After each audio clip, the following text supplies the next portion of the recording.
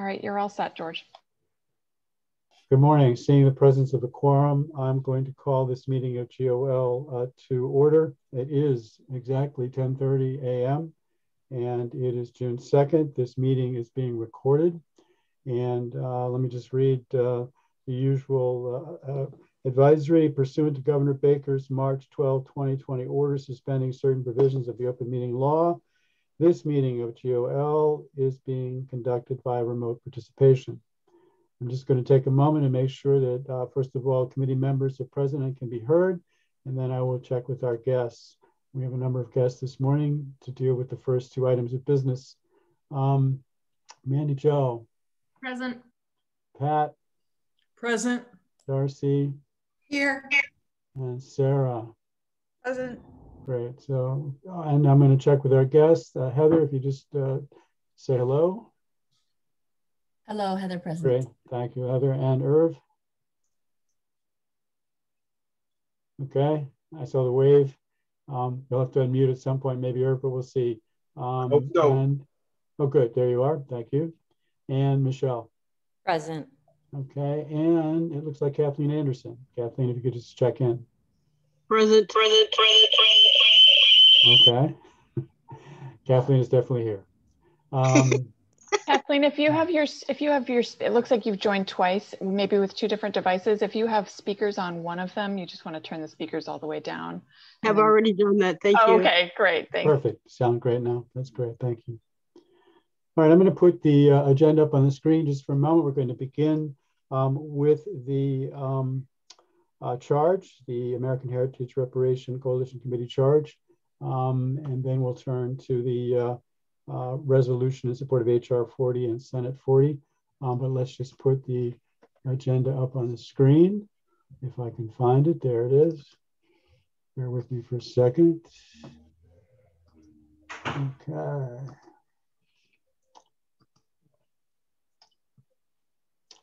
So, as I said, we're going to begin with the charge and then turn to the resolution, and we'll put those up on the screen. Then we'll turn to Juneteenth proclamation, and we have, I think the rest of the business is fairly straightforward. It's all committee business. We have selection guidance for DAB, and we have to declare the pool sufficient. We also do the same for FinCom, and hopefully we'll have time to get to item 9. We do have to make a decision about our GOL calendar. I did check in with everybody earlier in the week, and I didn't hear anyone say nay, but we need to agree that we're willing to meet on the 23rd, which would be a special meeting. And then my SOP to you all was to cancel the 30th. Pat. Yes, I wanted to make sure the resolution, because you told the 6th graders to be here about 11:15. That is correct. Thank you, Pat. That's actually under the 48-hour rule.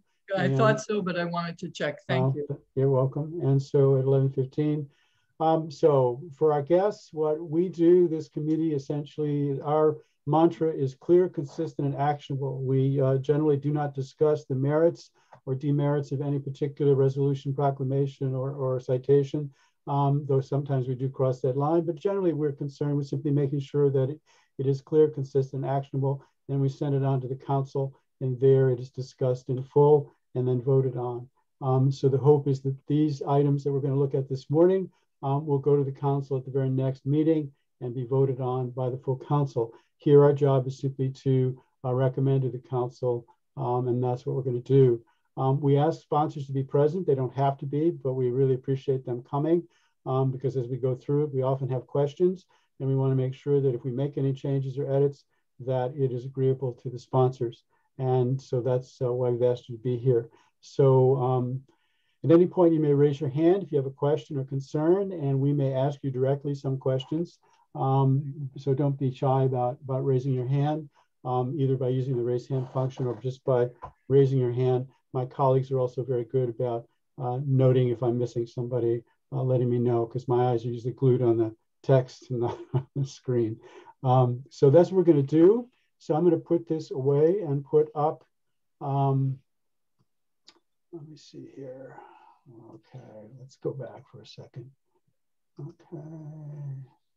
I'll stop sharing for a second. Put this back where it came from. And so I'm going to start with the charge.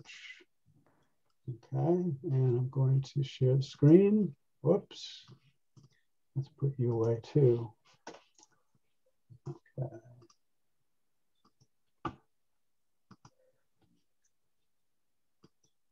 So here is the committee charge. Mandy, my understanding is that you've already had a go at this. Is that correct? That you, am I correct in understanding this, that you helped the sponsors put this in sort of the format it's in right now? Yes, I helped them put it in this format. I did not deal with any sort of language per se, but okay, no, the good. format and the right like legal references and everything. Good, good, good. So what I've asked my committee members to do, and hopefully they've had a chance to do that, is look this over in advance. Look over all of the items, all 4 items we have this morning. And if they have any questions or concerns, normally go through it line by line. And that's what I'm going to start to do. But first, let me just see if there are any hands from the committee members, any concerns? Mandy, Pat, Darcy, or Sarah? And I can't see everybody, so you may have to just speak up. I'm not seeing any hands. I'm not seeing any. Mandy, please. I have questions, but when we get to it, I'll bring them up. Okay, let me first of all do something I need to do anyway. I'm going to put track changes on. Okay, African Heritage Reparation Coalition, AHRC. This is an ad hoc town committee, and the legal reference is the Amherst Home Rule Charter Section 2.5. The appointing authority is the town manager per Amherst Charter Section 3.3C. There are 7 voting members. There are no non-voting members. It says 1 or 2 town councilors. Apparently that's going to be left that way, I guess, 1 or 2. Okay. Term of appointments 1 year. Special municipal employee, yes.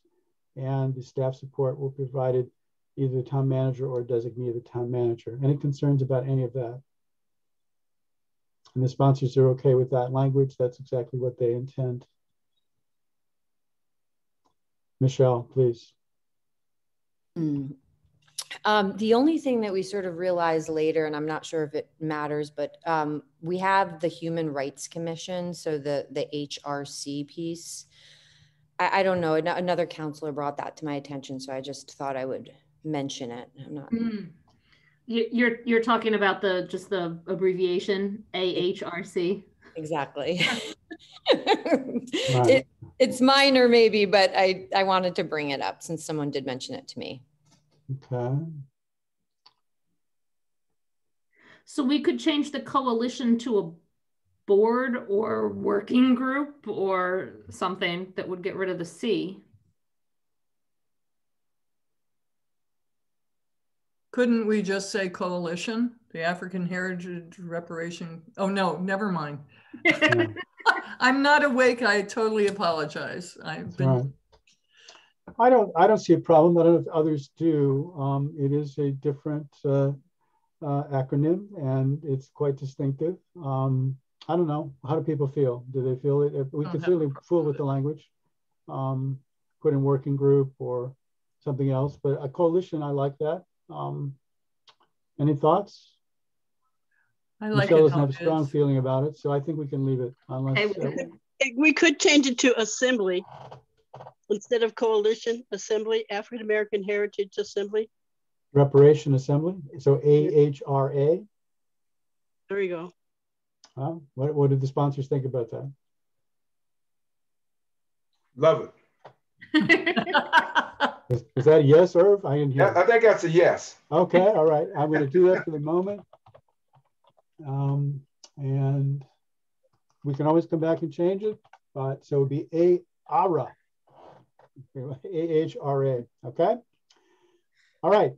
Any other issues with the what's the technical name for this whole block? Data block? I don't know. Okay, fine. Thank you. You can see we're not.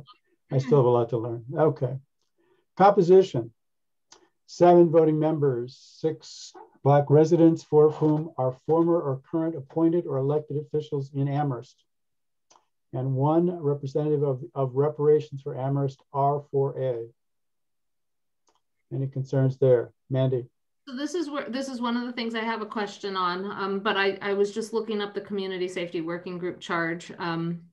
My question was the fact that it, and I don't want this to imply that I don't support the majority of this committee, if not all of it being Black residents, but being a government, I had a concern that can we actively pretty much say this committee can't have any white people on it or Asian people or anything like that. But I looked at the Community Safety Working Group charge that says no fewer than 6 of the 9 voting members shall represent Black, Indigenous, people of color, or other historically marginalized communities. And so I'm less, while I still have those concerns, I have less of a concern because we've done it the manager has done it once, but it doesn't go to, I guess, the makeup more as to the, I guess, the actionability part of what we have to vote per se.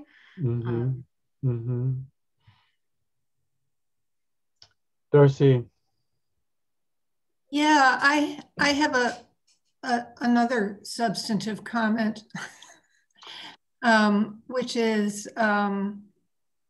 I don't have an issue with the 6 Black residents, but I am just wondering about the 4 of whom are former or current appointed or elected officials. And so we don't have to discuss that here because we're not supposed to, but I do.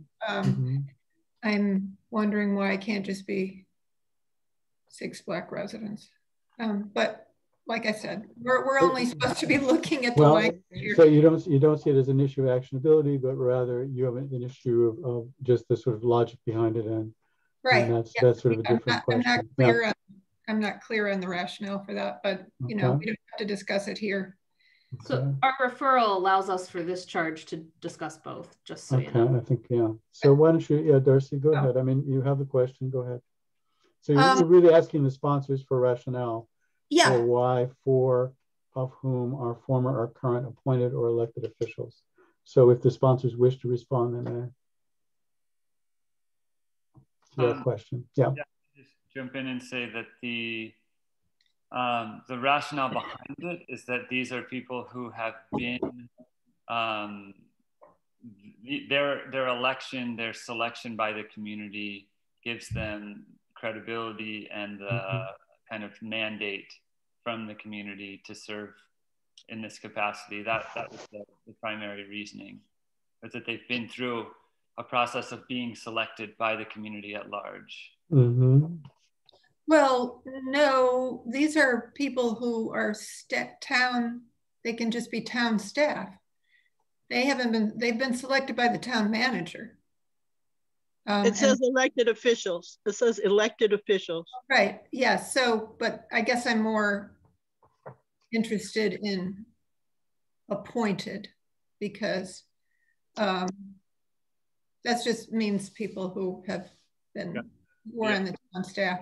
But I'm just throwing it out there as what I'm not clear about in this composition, and I guess it's more the methodology, but who is the appointing authority of these 7 voting members?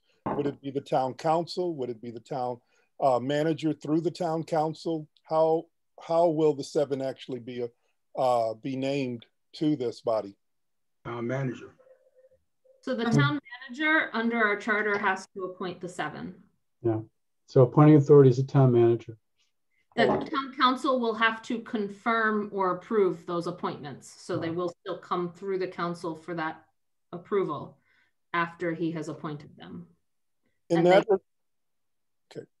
that regards, if the language would be better as just open to 6 Black residents or 6 African heritage residents, that would be fine. As far as the rationale goes, the process we're really trying to create ultimately, and I think this follows further down into the charge itself, is to develop a consultative process with the African heritage residents of the town of Amherst, and they ultimately would be the entity, the group, the will that would express support for whatever proposals would go forward to be funded by the fund that may emerge from this process. So the actual committee itself is merely a mechanism that would interface with the council and town government to develop the fund, to develop this process, but of itself, it is not the authoritative body that's going to say this is what reparations funding should be spent on or not. If they do, they would only be doing it as expressing the will of this consultative process. So really, who is here among those 7 voting members to try and develop reparations proposals doesn't have to go with the language about current elected officials. We organized in that way in terms of reaching out to begin this process, this work of developing a consultative process with the African heritage community by going to those who had held townwide elected office, not town appointments, not district level elected positions, but townwide elected positions. And we thought by getting the 6 of us who had held townwide elected positions that it would be the closest to the model of Evanston, Illinois, which had a member on the council. We don't have a member on the Council of African Heritage. So we were trying to make the closest approximation to begin this process within the African heritage community. And so the idea came, let's go to those who have held townwide office. And we found there were 6 African heritage people alive in Amherst who have held or currently hold townwide elected office. And that's how this came about. But whether that language necessarily should persist in the composition, I leave to you all, but that's the rationale. Yeah, I would remove the appointed part of that. So 4 of whom are former or current elected officials, is what you're suggesting, Herb? Yes. I'm just going to strike it for the moment. I'll just add that I think the reason appointed was in there is because one of the 6 members, or maybe 2 of the 6 members of the group that Dr. Shabazz just spoke about, had gone through a process of appointment as opposed to being elected for some reason. That's what I remember hearing. I don't know if maybe that person wants to speak. I think, was it you, Hala? I'm not sure if that's true or not, but. Yes, I took over a seat, so I was technically appointed by the town council's vote, but I wasn't elected. Mm-hmm. So we could potentially say former or current members of elected bodies. Townwide. Yeah, the townwide seems to be an important. I'm kind of uncomfortable. Yep, go ahead, Pat. Because I feel like that pool, it was just shared that it's 6 people, is a very limited pool. And it seems to me, I totally support this this committee, absolutely.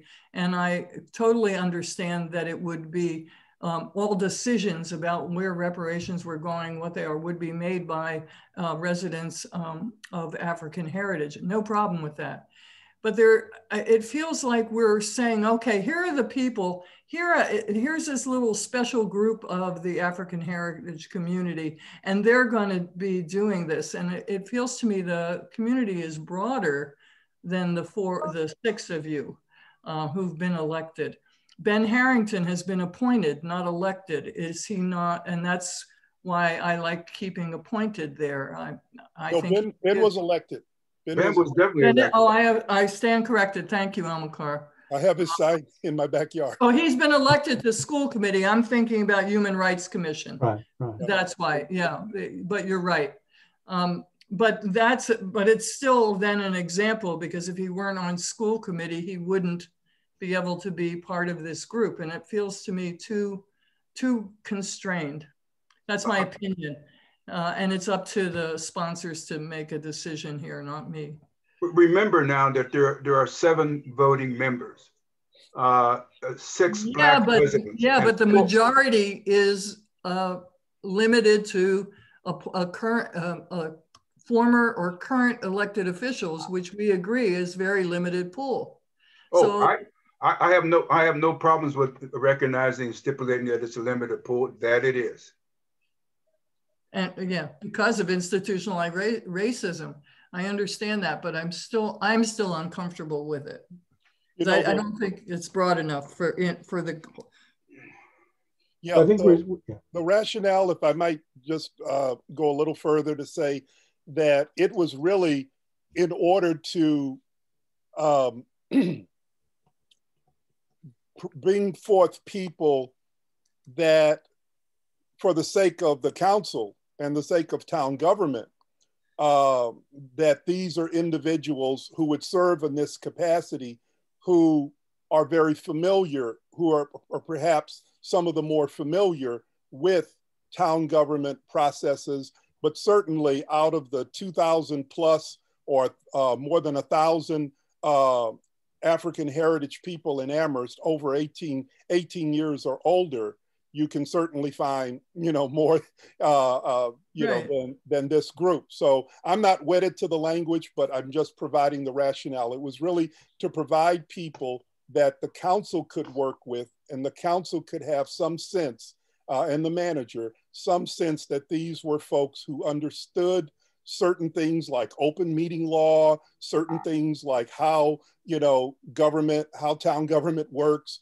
that these would be people readily familiar with some of those processes, as opposed to just picking, from that pool of more than 1,000 adult residents of Amherst. I'm Irv. I have to go in a minute, but I would agree with you, Amilcar. The language is not necessarily something that we have to stick to. However, I believe that in the charge to the town manager can be directed to give preference in selection to the committee to the 6 people who have been appointed or elected, former appointed or elected officials. You can change all that language and leave it wide open, but underneath that, the town manager can be directed to give special preference to those particular people. Okay, Mandy?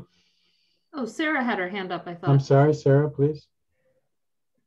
I guess just I wanted to say that through our first term as town councilors, I think one thing that we've found is that there's a large majority of town councilors who are pushing back against all of the rules, even open meeting law, and we don't always say aye, and there's been a real pushback to not have those formal ways, because many councilors feel that it limits the people that you have that represent you. So, and then it also limits communication. So I just wanted to, just for your consideration, I'm not saying change the wording now, but that's something that later on, when you're doing something you might think about, is that, not everyone who is in town government right now agrees with those rules, although I completely understand your rationale. Okay, Mandy. So listening to the conversation, I'm leaning more towards either eliminating that clause or changing it from 4 to maybe 2. For a couple of reasons. One, I think it's actually important to have some experience on a committee that's going to be proposing a municipal reparations plan, because you need to have some idea and some I think there's benefit to having people who have operated within the municipal program and things to give that experience there about what might be able to be done, or how might that look, or how might that happen. At the same time, as Dr. Shabazz just indicated, there's a huge number of African heritage residents in town that might be interested in this, and looking at 4 of 7, which actually becomes then 5 of 7 if you add a representative of reparations for Amherst in, you've left only 2 slots open for the rest of the community. And that seems a bit small to me. And then there's also the consideration of sometimes former or current elected officials can, for better or worse, overwhelm those who have never been in a committee like this and have outsized influence, and then to put a majority of that on a committee might not work as well as we had hoped. That doesn't mean it won't. And so maybe dialing that back to it, allowing for residents who may have never been involved in any community municipal committee onto this committee, opening it up to even more might be it doesn't mean it will be 4, right? It all depends on who applies, but giving that option to the manager to potentially do that, I think is where I'm more leaning to. So I think I'd probably take it down to 2 if reparations and the proponents here believe we need someone, because I do think there's a benefit to that. Well, you know, if you're talking about numbers here and you're taking it down to 2, then the suggestion in terms of what we were trying to do wouldn't really wouldn't even have any kind of impact in terms of what you're saying, Mandy. So I would just say, hey, all right, let's have a committee of 7 voting members, and the town manager is appointing these particular members. But I believe that it would be appropriate that there be some kind of qualifications, some kind of way of determining who would be on this committee. To leave it just wide open, to me, would suggest that, hey, this isn't really an important committee. If it's really important, if it's going to have some impact on the town, then it seems to me that the people on it should be some very serious people. Okay, Michelle? The other option would be to increase the number of members from 7 to 9, which is something that Mandy and I spoke a little bit about, and the pros and cons of that. Obviously for scheduling, it can be harder, but I really appreciate what everyone has said and what Mandy said about not overwhelming the group with all or most elected officials, and also having experience on this particular committee does seem really important. So I would be open if, to just throw in there that maybe a 9-member composition would work. And then the 4 could stay as is. So it's another suggestion. Darcy? Yeah, I would just add that if the numbers were taken out, the 4 of whom phrase that it could be replaced with an experience requirement. And I've been involved in some other committee charges, and one of the things that we like to add is that the members have a commitment to the purpose of the committee, which I don't think should be assumed. So you just want to have members appointed who have a commitment to the purpose.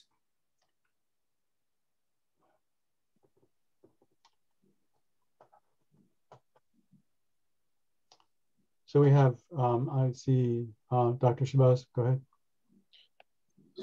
So hearing what's been said, I just would reiterate as one sponsor interested in this, that no problem with amending that clause or deleting the clause. I think that the Six Blacks residence is important in a composition that's remaining with the number 7, in that it's part of, again, expressing that will of the targeted community, the community that this is aimed to address.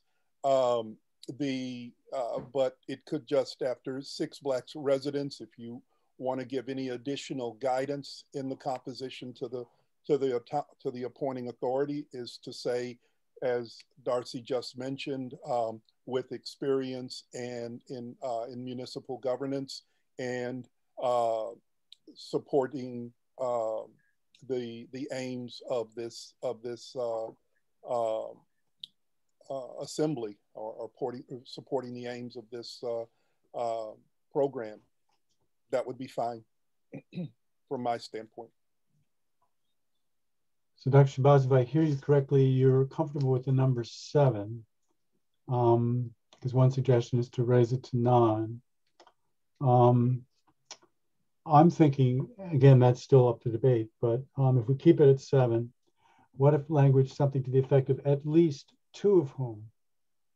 So the idea is to give some flexibility, to make clear to the town manager that there's an intent here to draw on those who have former or current experience with the town as elected or appointed officials. And I think that's important. And I think that that's something that we don't want to lose. You could keep it here, which is where it is right now, or you could put it down below. I'd like to keep it here if possible, but it should be in here, I think. But the number is something that people are balking at. 4 seems, but we could leave it up to the town manager, but we could say at least 2 of whom. Would that sort of find a middle ground between 4, which does seem to weight it a certain way, but also give the town manager a clear signal, which I'm sure he'd be aware of, but clearly in the charge, that at least some of the members should represent this group who have experience with the town and represent, in a sense, I would think the elders in a way, is the way I see it, through their experience and through their commitment over the years. So would that be acceptable?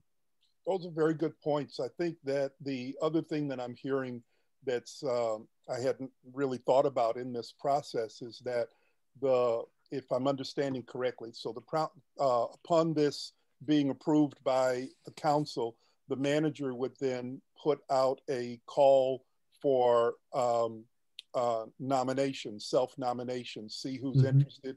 People would send in a brief letter describing their background and interest and why they'd like to be on this African Heritage Reparations Assembly.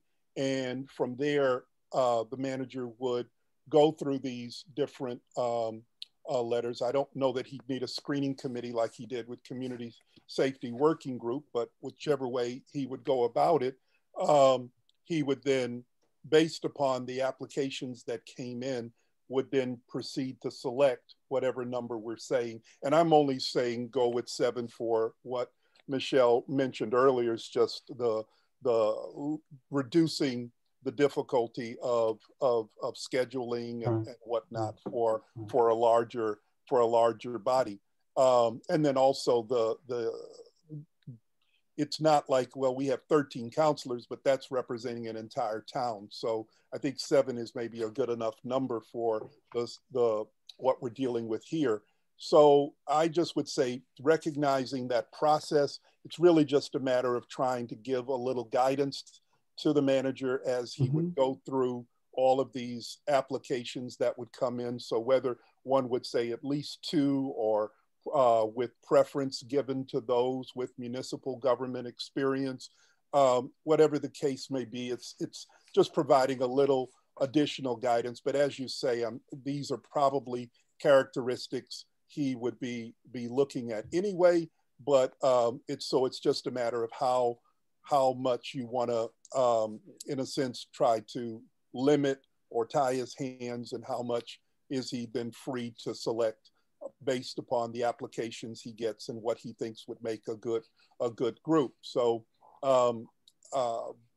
given that, I could see either the at least 2 or preference given to those with municipal government experience would be fine. How about the rest of the sponsors? I would like to move this along. I think Irv may have left us already, but I can't see from the screen. But we have 2 options here. First, keeping the number 7, unless there's a sense that we'd like to change it. I'm suggesting at least 2 of whom. The other option would be with preference given to. My only concern about that, which the language is fine, but that could lead to, in theory at least, all 6 could be chosen. I think the manager would not do that. I think he is my experience over the years with him is that he does usually seek advice of others. He doesn't do this by himself. And I think he would certainly strive to have a sort of a broad spectrum of age and experience. But this document and the intent, it seems, of the sponsors is to at least say that some of the people chosen should have this kind of experience. That makes sense to me. I'd like to keep it in. So how about at least 2 of whom? Is that acceptable to the sponsors? It's really the sponsors right now that I'm worried about because this is your charge. I mean, you shaped it. And so that's a suggestion, at least 2 of whom.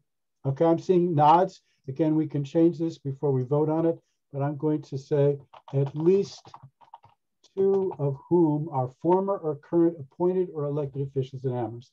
And I think we've agreed to keep appointed because that, again, broadens the net. It's a bit awkward, but I don't mind.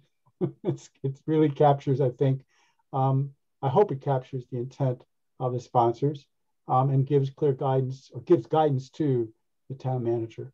Can I also ask that while you're making those edits, yes, that you change where it says purpose, you change that to A, yep, thank you. RA. Thank you. As well as under charge. Yep, thank you. That I can do. Okay, for the moment, go ahead, please.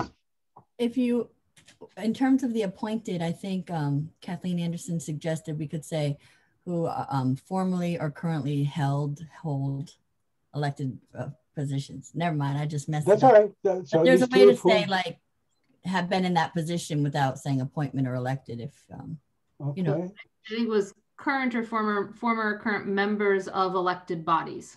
Thank you. Current or former members, I'll put it in. Or former members of elected bodies in Amherst. Is that acceptable? It says 6 Black residents, comma, at least 2 of whom are, whoops, I just did a type, are current or former members of elected bodies in Amherst. That will not, okay. Is that acceptable? Okay. Purpose, the AHRA's mission is to study and develop reparation proposals for people of African heritage in Amherst. The charge, the AHRA shall, 1, develop and recommend to the town council a municipal reparations plan that includes both a reparations fund and a community-wide process of reconciliation and repair for harms against Black people. This plan shall include, sub 1, a plan for developing ongoing funding streams to repair past harms committed by the town against Black people. Sub 2, an allocation plan, which will be determined and approved by the broader Black community through a census and community feedback process. Subpoint 3, additional means of repair for anti-Black structural and communal racism, including public events and activities that prioritize truth-telling and reconciliation. Can we stop there for a second? That has a period. Add the period there. Thank you. In the non-sub 1, develop and recommend, the plan should probably be capitalized. Municipal reparations plan. So in this sentence? in the, no. Up here, right here. Up I there. see it. Yes, Yep. thank you. And then I have two questions. I think they both fall under number sub 2, an allocation plan. Yeah. First question is, does that plan include eligibility? Because I know, or is it intended to include eligibility? I know eligibility is always a huge question on these matters, and I didn't totally see anything about the plan coming forward with eligibility requirements. So is that part of number sub 2, the allocation plan? I wonder if it's assumed.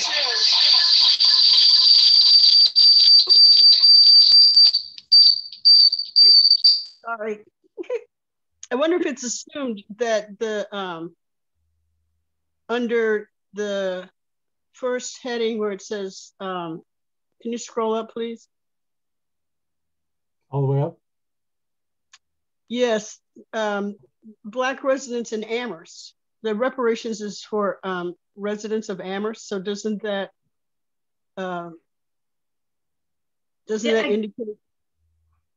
It does to a sense. I guess when I've read about reparations plans, the Evanston one goes to people who I think it's who can document a family member was a resident back in the 60s or earlier. And that's why I don't know where, like, who is going to be eligible beyond Black residents, and is it going to be a subset of Black residents? And I could ask a lot of questions about that that's more specific, but it's more about, does this include does the plan include coming up with that eligibility requirements? I think you're right. Subsection 2 is where those issues would be hammered out. And if you either want to take it that in the carrying out of the charge, the group will address that. But if you want to put in a specific guidance to the committee to address it, I think that would be the area where something to that effect would take place. But I would agree with you that in the development of an allocation plan, where those resources would go per the community consultative process would be very directive about where or to whom, who's eligible, who under that. For that type of reparations too. By the way, as we've, I think elsewhere indicated in here, there are other means regarding it that in terms of some of the educational, some of the townwide events, those, would be maybe a little less concerned with proving residency, or that type of thing. They're things that are just more aimed more generically, I would think, to African heritage people. But yes, I think you're right in targeting that in subsection 2, that's where that concern would be addressed. Well, one could insert and eligibility requirements. I tend to kind of leave it the way it is and accept, as Dr. Shabazz points out, that that's where it's going to be dealt with anyway. I don't know, Mandy, do you have a thought on that? I just wanted to make sure it was part of that thinking as that subsection. And if it hadn't been thought of as part of that thinking, I'd just maybe ask that you put eligibility in there somewhere, an allocation and eligibility plan. I don't think, given Dr. Shabazz's explanation, that we need it though. Okay, I can't see all hands. So is there anyone else that... I was just going to confirm. Matthew, please. Yeah. That the allocation plan include some kind of eligibility criteria. So it was assumed there, and yeah, if it helps to have it articulated, that's fine. I'm just going to put it in for people to see it. An allocation plan, including eligibility criteria, comma, is a suggestion. And then I just had one other question about what was the intent, well, not the intent, I know what the intent is, but what's the the thinking about the approved by the broader Black community, both broader meaning Amherst Black community or broader beyond Amherst? And is there a thinking about what that would look like? And maybe, and I ask the what that would look like because the way number 2 is worded, the way I read it is that it would have to be approved, that the broader Black community would have had to approve that plan prior to the town council receiving the recommendation from this committee on that plan. And that's right. That's exactly right. Okay. Is there any idea of how that would happen, or is that being left up to the committee? If I might, Kathleen?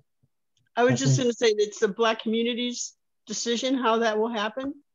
We are organizing to look at the reparations proposal for the town of Amherst. So it's our decision as Black residents what that what the eligibility looks like. We're the broader community. If it helps to make people feel more comfortable to say the broader Amherst Black community, then that can be put into it.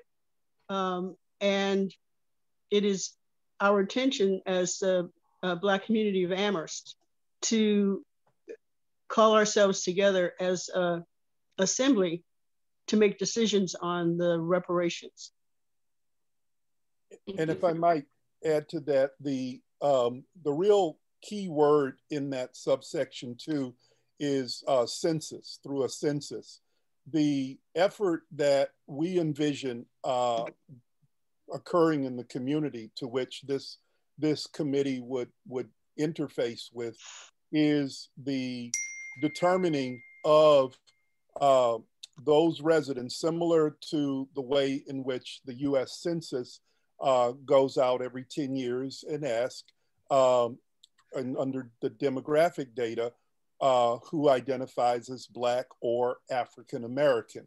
Well, in a similar way, we're interested in establishing that number with the means to communicate with that those identifying as Black or African American residents, and to and that's where the community consultative process would really emerge. So in some ways, eligibility, all of that is linked to the actual census, getting a sense of who's here and a communication channel to those who are of voting age, who are 18 or above, that identify as African heritage. We are not drawing distinctions between African in that African heritage group.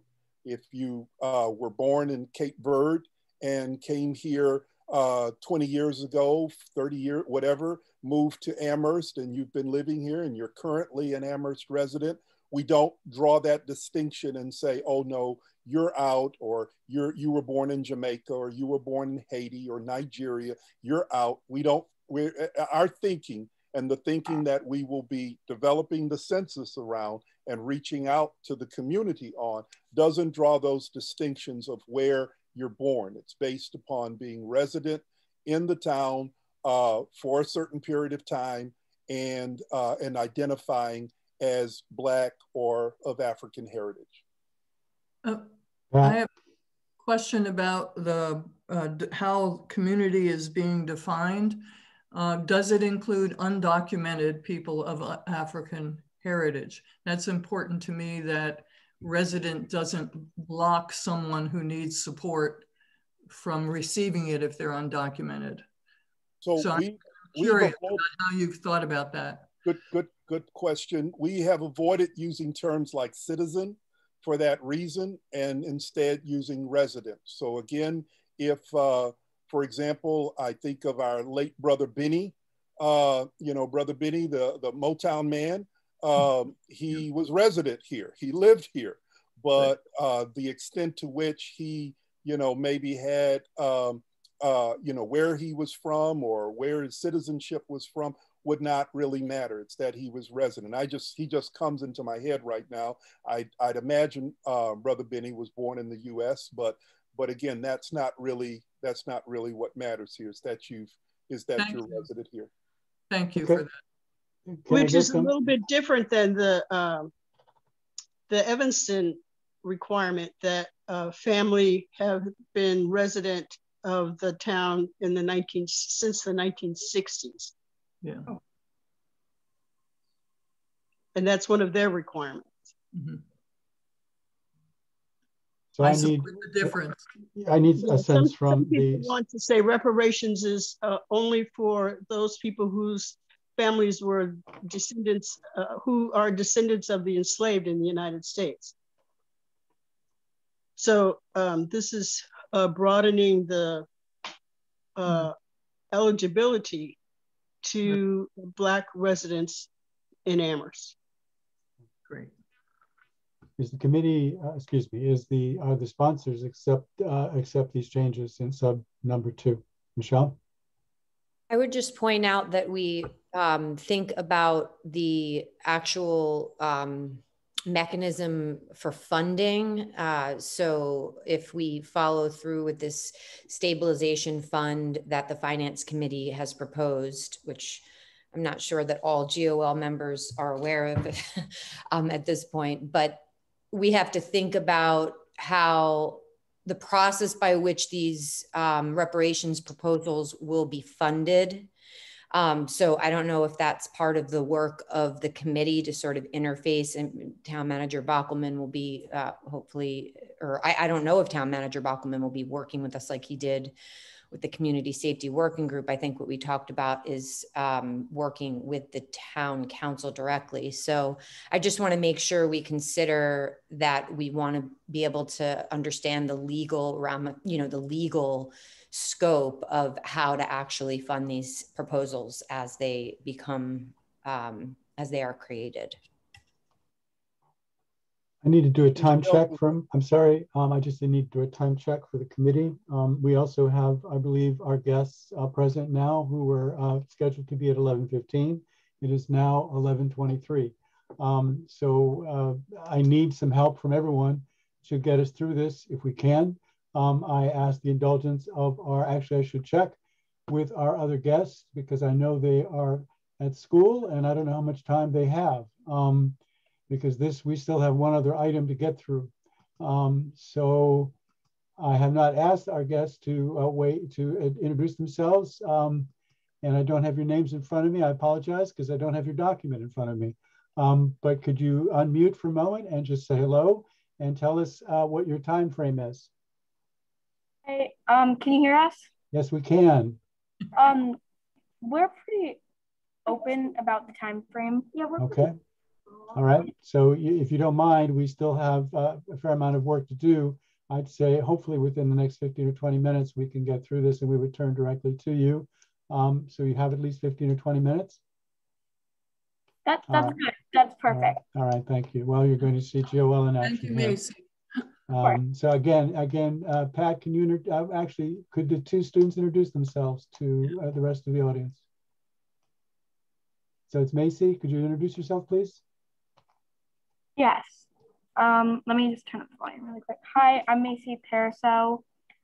And yeah, I'm Eleanor Rash. Okay, great. Eleanor and Macy, and I believe your teacher, Tim Austin, is also perhaps somewhere present, but yeah, he's right next to us. I thought he might be, but welcome to you all, and we hope to be with you in a few minutes. So I'm sorry to the rest of you, but I needed to just do that. If you would mute then, Macy, and please. And so sub-item 2, are people acceptable with this language? Or do they want to change it, alter it? I'm looking for hands. Please speak up or someone tell me. I see Dr. Shabazz. So only to catch what Michelle had offered, I think that would go toward sub 1, a plan for developing ongoing funding streams to repair past harms committed by the town against Black people. I'm not sure whether the update, the information you were providing would affect any of that language or add to it or not, but it would seem to me that would go toward that area. As far as the question about sub 2, the only thing I would say is you had put in including eligibility criteria as just as a placeholder at that point for consideration. I just would say revisiting this if the counselors feel that the information shared about the census and the community feedback process, and as well as adding in Amherst in front of it, is sufficient that we don't need to have that additional language of including eligibility criteria. But if not, then I'd imagine we'd leave it in. I think it's a decision for the sponsors. I could take the language out and it could be inserted at the council if some councilors raise a concern, or we could leave it in. Again, I just need guidance from the sponsors and or the committee. Right now the language is there, but it could easily be taken out.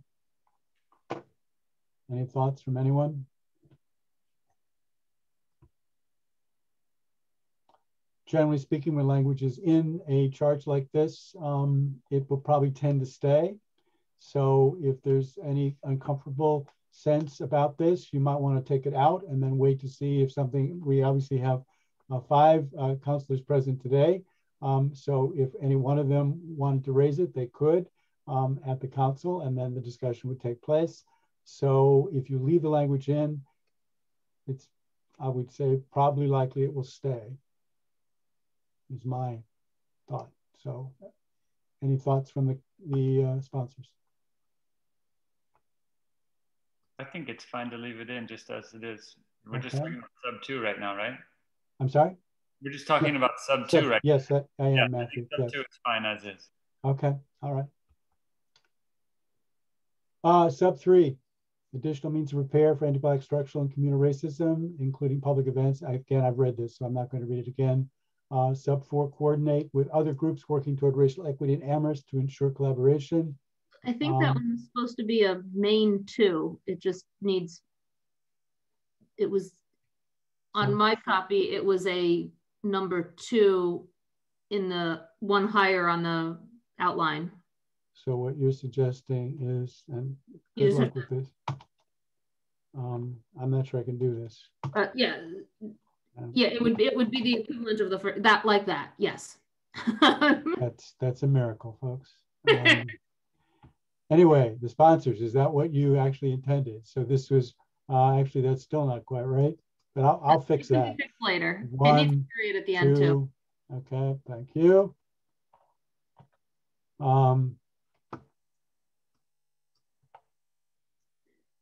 Might be able to do this.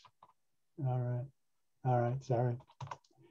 Anyway, that is what these sponsors intended. That should be a separate. All right, I'll fix that later. How about, so this becomes 3?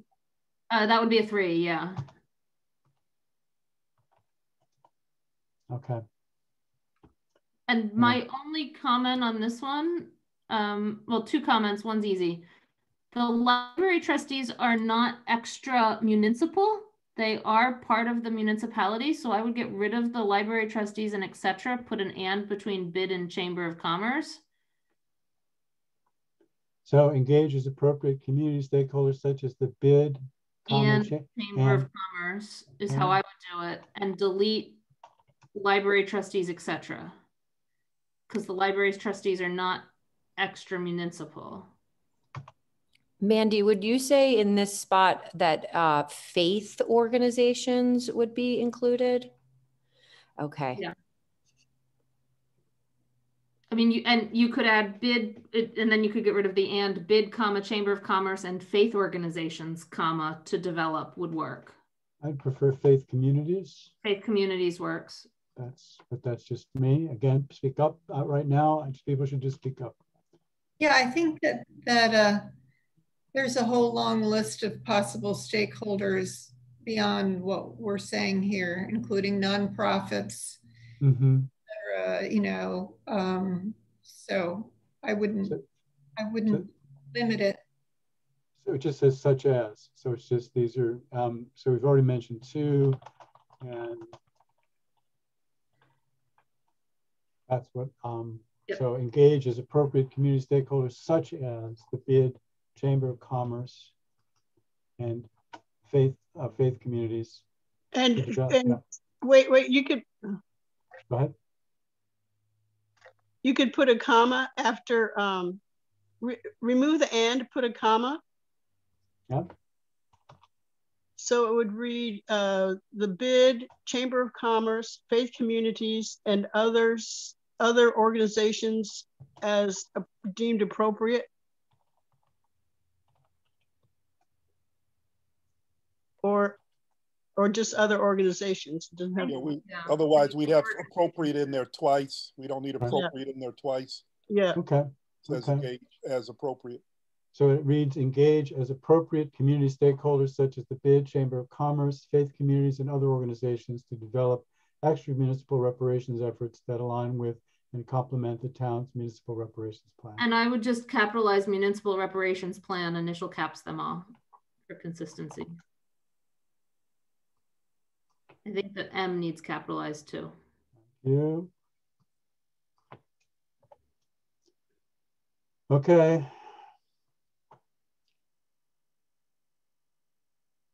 My next comments are on reports. Yep, please go ahead. Delete everything up to the in writing because this is a one-year appointment. So I think annually is redundant. So reports in writing to the town council. So in writing to the town council, did we want to put an end date on it by a certain time? That's a question for Michelle. I know, exactly. That's the question. Usually a charge has some kind of, it actually can be extended, as we know. Right. But it does give, right. Yes. That's what I was going to say. Is that but they it gives some sense of, what would be a reasonable time from the sponsor's perspective, given the realities and given what's going on? 6 months, 3 months, what? I mean, I would like to see us get somewhere in 3 months, and I think that we will. But you know, in writing to the town council, I would say to put maybe 4 months. I don't know. What about Kathleen, Matthew, Emil Carhallo? What do you think? How's September? What does that give us? June, July, August, September. That gives us 4 months. September 30? It'll take at least a month to pass it and get appointments made. So the work will begin in July, realistically, right? So July, August, that will give us 3 months. So we could do October 31st or September 30, either one of those. October, let's do October. Okay. So in writing to the town council by October 31st. 2021. October 2021. Okay. And I think we just have to delete the thing under action and just write none.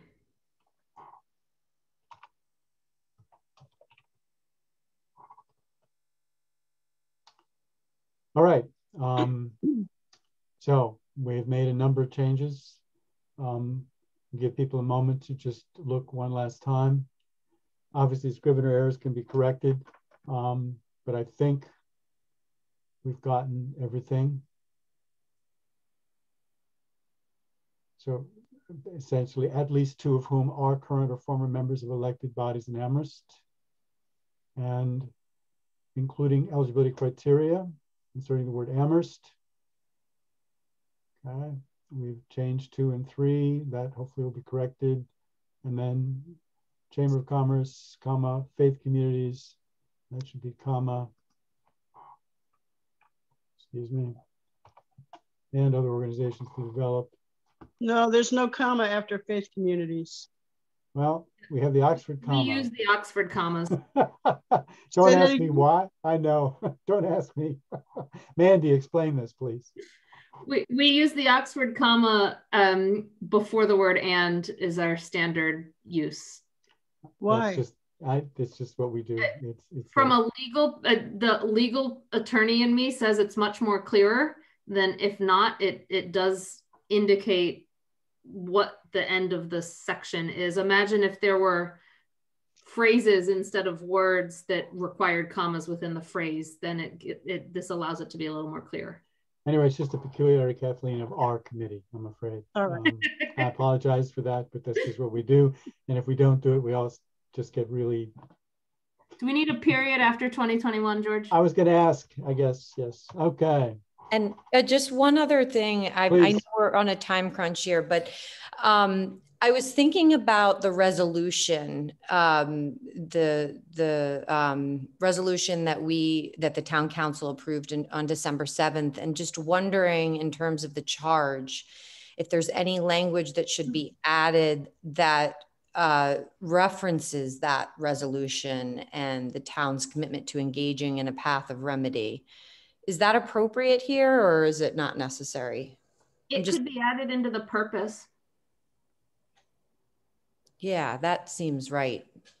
So something like in accordance with, or to further the goals of the resolution adopted on December 7th, 2020. I don't know if others agree, but that seems to keep us connecting all the dots here. It seems like that would be a good thing to add into our purpose. So the suggested language would be AHRA's mission is to study and develop reparation proposals for people of African heritage in Amherst in light of, or in... To further the goals of the resolution adopted by the town council on December 7th, 2020. I'm just gonna, so again, Mandy, to further the goals of the resolution adopted by the town council on December 7th, 2020. We should go back. I don't have the time now. If you know the title of that resolution, yes, we should add in instead. I have it right here. If you want it, I can read it quickly. Please go right ahead. A resolution affirming the town of Amherst's commitment. Hang on for a second. Yeah, hang on for a second. I'm sorry. Sure, no worries. I just want to see where it's going to go. It would go after the word resolution to goals of the resolution affirming whatever Michelle's reading. I'm going to put it in quotes for the moment. Go ahead, Michelle. Affirming the town of Amherst's commitment to end structural racism and achieve racial equity for Black residents.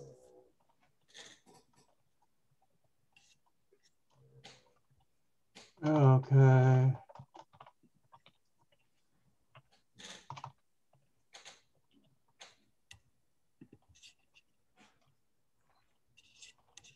So Amherst, so AHR's mission is to study, and I will fix the, to further the goals of the resolution, affirming the town of Amherst's commitment to end structural racism and achieve racial equity for Black residents, adopted by the town council on December 7, 2020. Okay. All right. We ready for a motion? I just have a quick question. Darcy, about go ahead. The timeline. If the report is due on October 31st, and the life of the committee is 1 year, what is the work of the committee going to be done by October 31st? Well, I don't think that's mandated by this charge.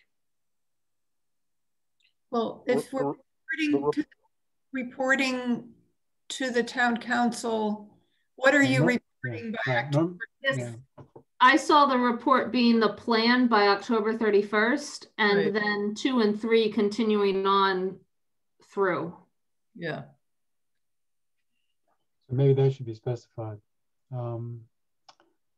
Okay. Yeah. So in writing the municipal reparations plan, that's really what you're expecting here in terms of report. Yeah. I don't know. This you know, usually at the end there's also a final report that sort of summarizes everything that was accomplished. But perhaps, I mean, so what is it that is most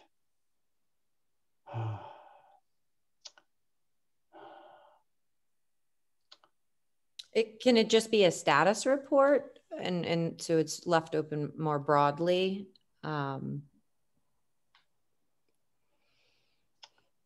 It sounds like it might work to say proposed municipal reparations plan will be submitted to the town council by October 31st, and a final report will be submitted at the termination of the charge.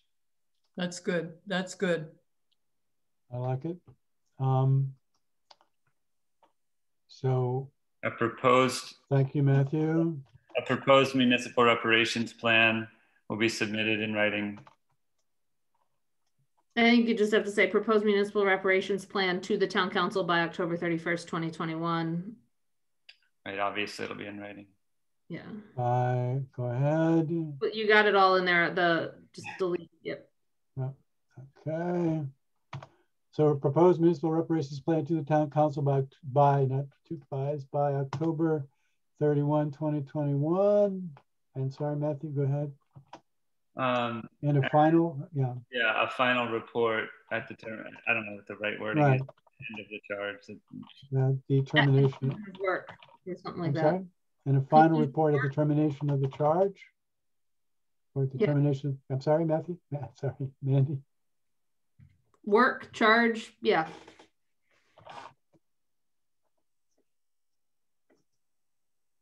Of the committee's work, no. Yeah. Proposed municipal reparations plan to the town council by October 31 and a final report at the termination of the assembly's work. And what about completion instead of termination? Or I like that. That's a better word. Yeah. Okay. Fix the spelling of municipal. Oh, it's close enough, isn't it? Municipal. I can't spell anymore. Municipal. That looks good. Okay. Anything else? Darcy, your hand's still raised? Oh, no, sorry. All right. I'm willing to entertain a motion. I'll make the motion to recommend the council adopt the African Heritage Reparation Assembly charge and to declare the charge as modified, clear, consistent, and actionable. Second, DeAngelis. Second by Pat. All right. I don't see. I'm going to go directly to a vote. I'm going to start with Sarah. Aye. Darcy. Yes. Mandy. Aye. Pat. Aye. The chair is an aye. So the vote is unanimous 5-0. Let me, oh boy, let me save that. Let me stop sharing for a moment. Let me put that over here. And okay. We now have the draft resolution. Let me share that. Go ahead, Pat. I think the girls think it's theirs, and it's. No, I know they do, but it isn't, I'm afraid. And let them know that it's a different one, please. Yeah, I apologize again. There are two items we have to deal with, and we are, and this is the resolution. I've tried to put it into a format. It's going to look a little different than what you submitted to the committee, but hopefully it is what you wished. This is the format in which we put these sorts of resolutions. I don't have a council sponsor. Anyone know who the council sponsor is or will be? I'd be happy to sponsor it. You can put my name on it. Okay. Sorry, let me, first of all, okay, hang on for a second, folks. Okay, make sure we see the changes.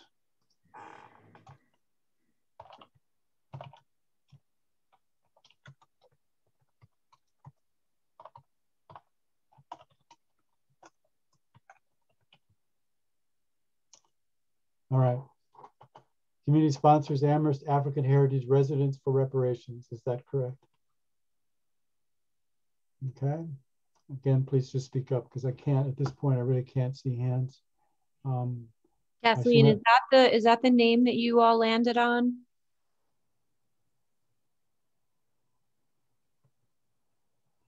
African American Heritage Residents for Reparations. I believe so.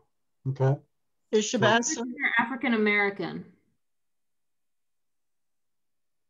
Yeah, I'm missing. I'm sorry. Yes, thank you. Thank you.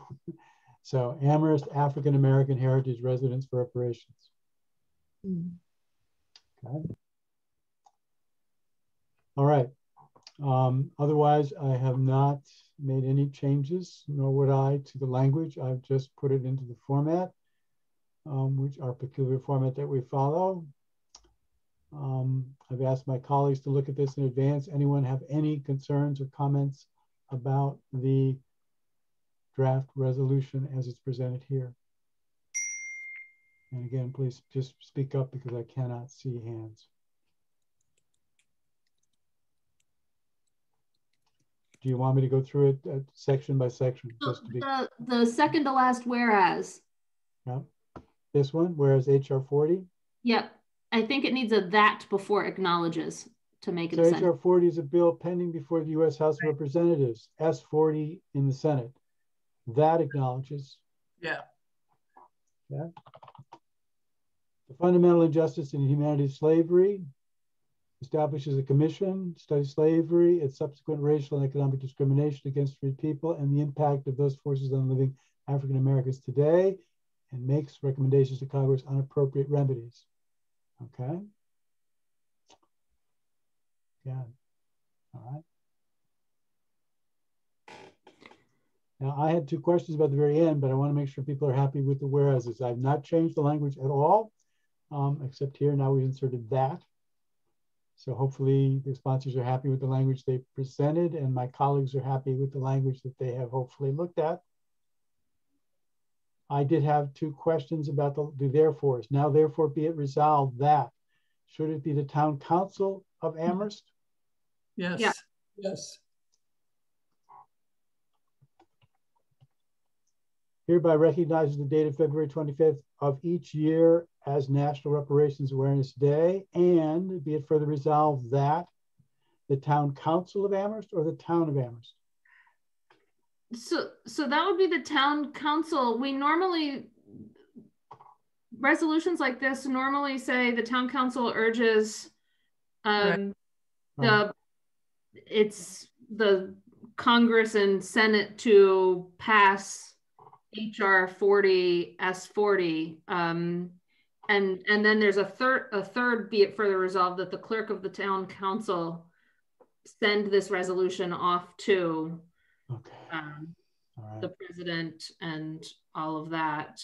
That's that third be it resolved that's missing is standard, and it would be the president, our McGovern. Right, exactly. I could copy that from a previous resolution. I can't do that right now.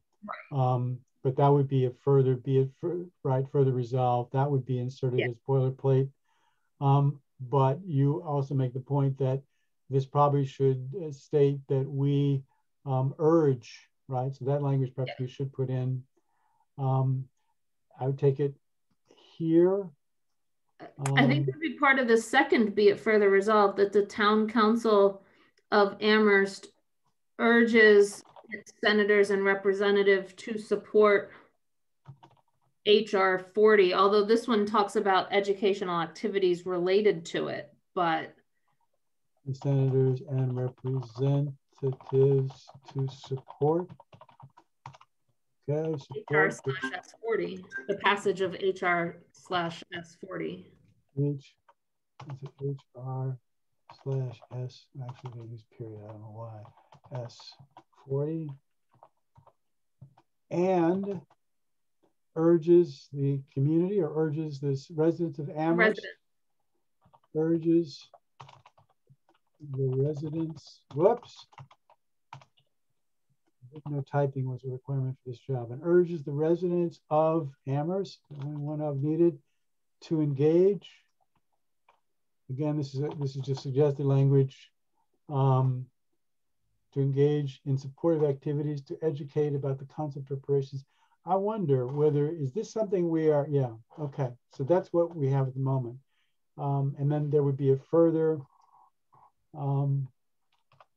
whoops, and I'm just going to leave this. We just insert the standard right sending off language. And I'm just going to leave it like that for the moment. But I want to go back to this.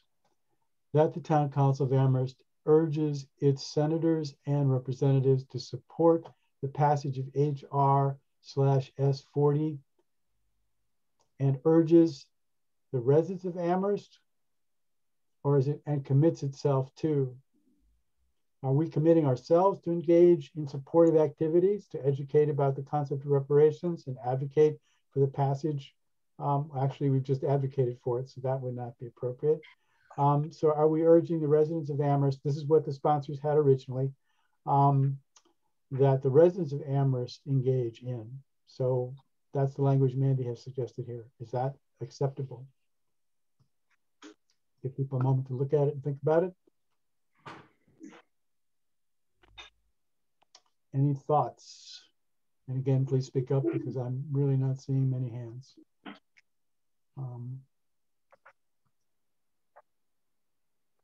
Now at least I'm seeing a few faces. Again, in a sense, people accept this change. You need to take off the end of the sentence there, George. Which, okay, to engage in sport activities, educate about the concept of reparations, advocate, right. Take off and add. Right. So, but we're urging the residents to advocate for passage. So I think it still works. Oh. So, well, let's see. Yeah, that needs to be there. So it could be a separate, be it further resolved that the Town Council urges the residents of Amherst to engage in supportive activities to educate, and so that could be a separate, be it further resolved. That's okay. Separating it is combined. Okay, I'm hearing two voices here. One says combine, one says separate. Separate is easier in the sense whatever, that, yeah, whatever is fastest. I understand. And urges residents of Amherst to engage in supportive activities to educate about the concept of reparations and advocate for the passage of these two bills, and be it further resolved. And then we put in the boilerplate language, which I don't have handy, I'm afraid, and I'm not going to try and find right now. Yep. How do the sponsors feel about this? Is this what you had hoped, pretty much? Now that we've gone through and mangled it for you, I think it's pretty much what you wrote. Seeing no concerns raised, I'm going to entertain a motion. I'll make the motion to declare the, can you move up so I can see the title? Resolution in support of HR 40/S40 bills in Congress, clear, consistent, and actionable as amended. Is there a second? Second, DeAngelis. Thank you. If I may, relative Please, to go ahead. You're moving to a vote, just point out that I've gone and currently the Senate co-sponsors to S40 is at 21, in addition to Senator Cory Booker, and both of our Massachusetts senators, Markey and Warren, are among those co-sponsors.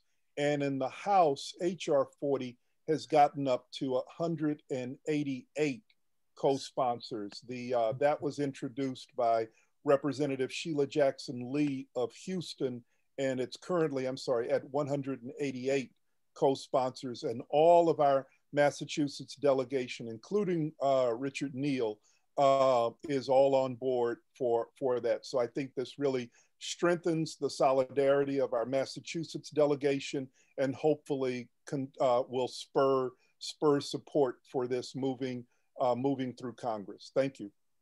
Okay. Any further comments? Then I'm going to proceed to a vote. I don't see any hands. Mandy? Aye. Pat? Aye. Darcy? Yes. Sarah? Aye. And the chair is an aye. So again, unanimous to declare a resolution in support of HR 40/S40 bills in Congress to be clear, consistent, and actionable. And right. I just want to, please. I just want to add that there's a there are a number of people working on a state proposal for reparations. So I want to make people aware of that, and to stay tuned for your support of HD 5140.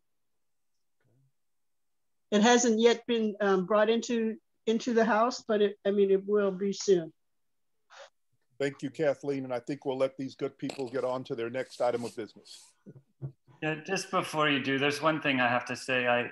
It was brought to my attention. I wasn't there at the beginning of the meeting, but it was brought to my attention that the chair used a what's it called? A mode of speech about cracking the whip.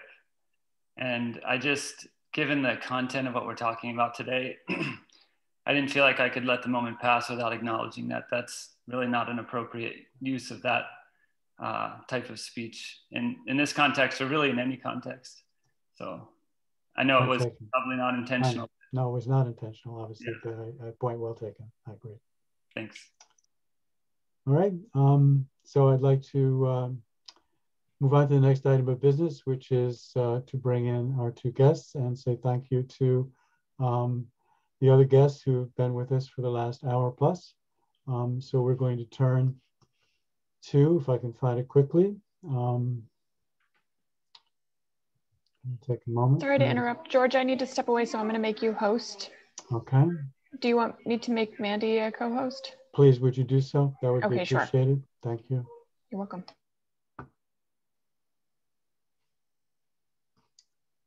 All right. I just want to start by thanking Eleanor and Macy for their patience. Yes, Government does not always run on time, and we thank you for taking the time out of your day to be Governments never run on time. Let's get real. Yeah. All right, so let me put this up on the screen, and let me get that out of the way. Okay.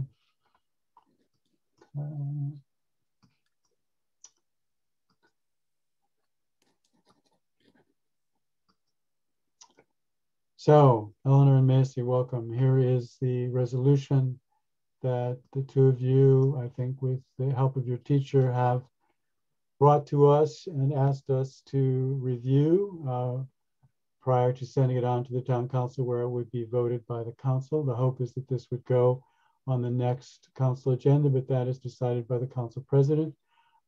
So we have here in front of us, everyone can see it, I take it. Everyone's clear on everyone's screen.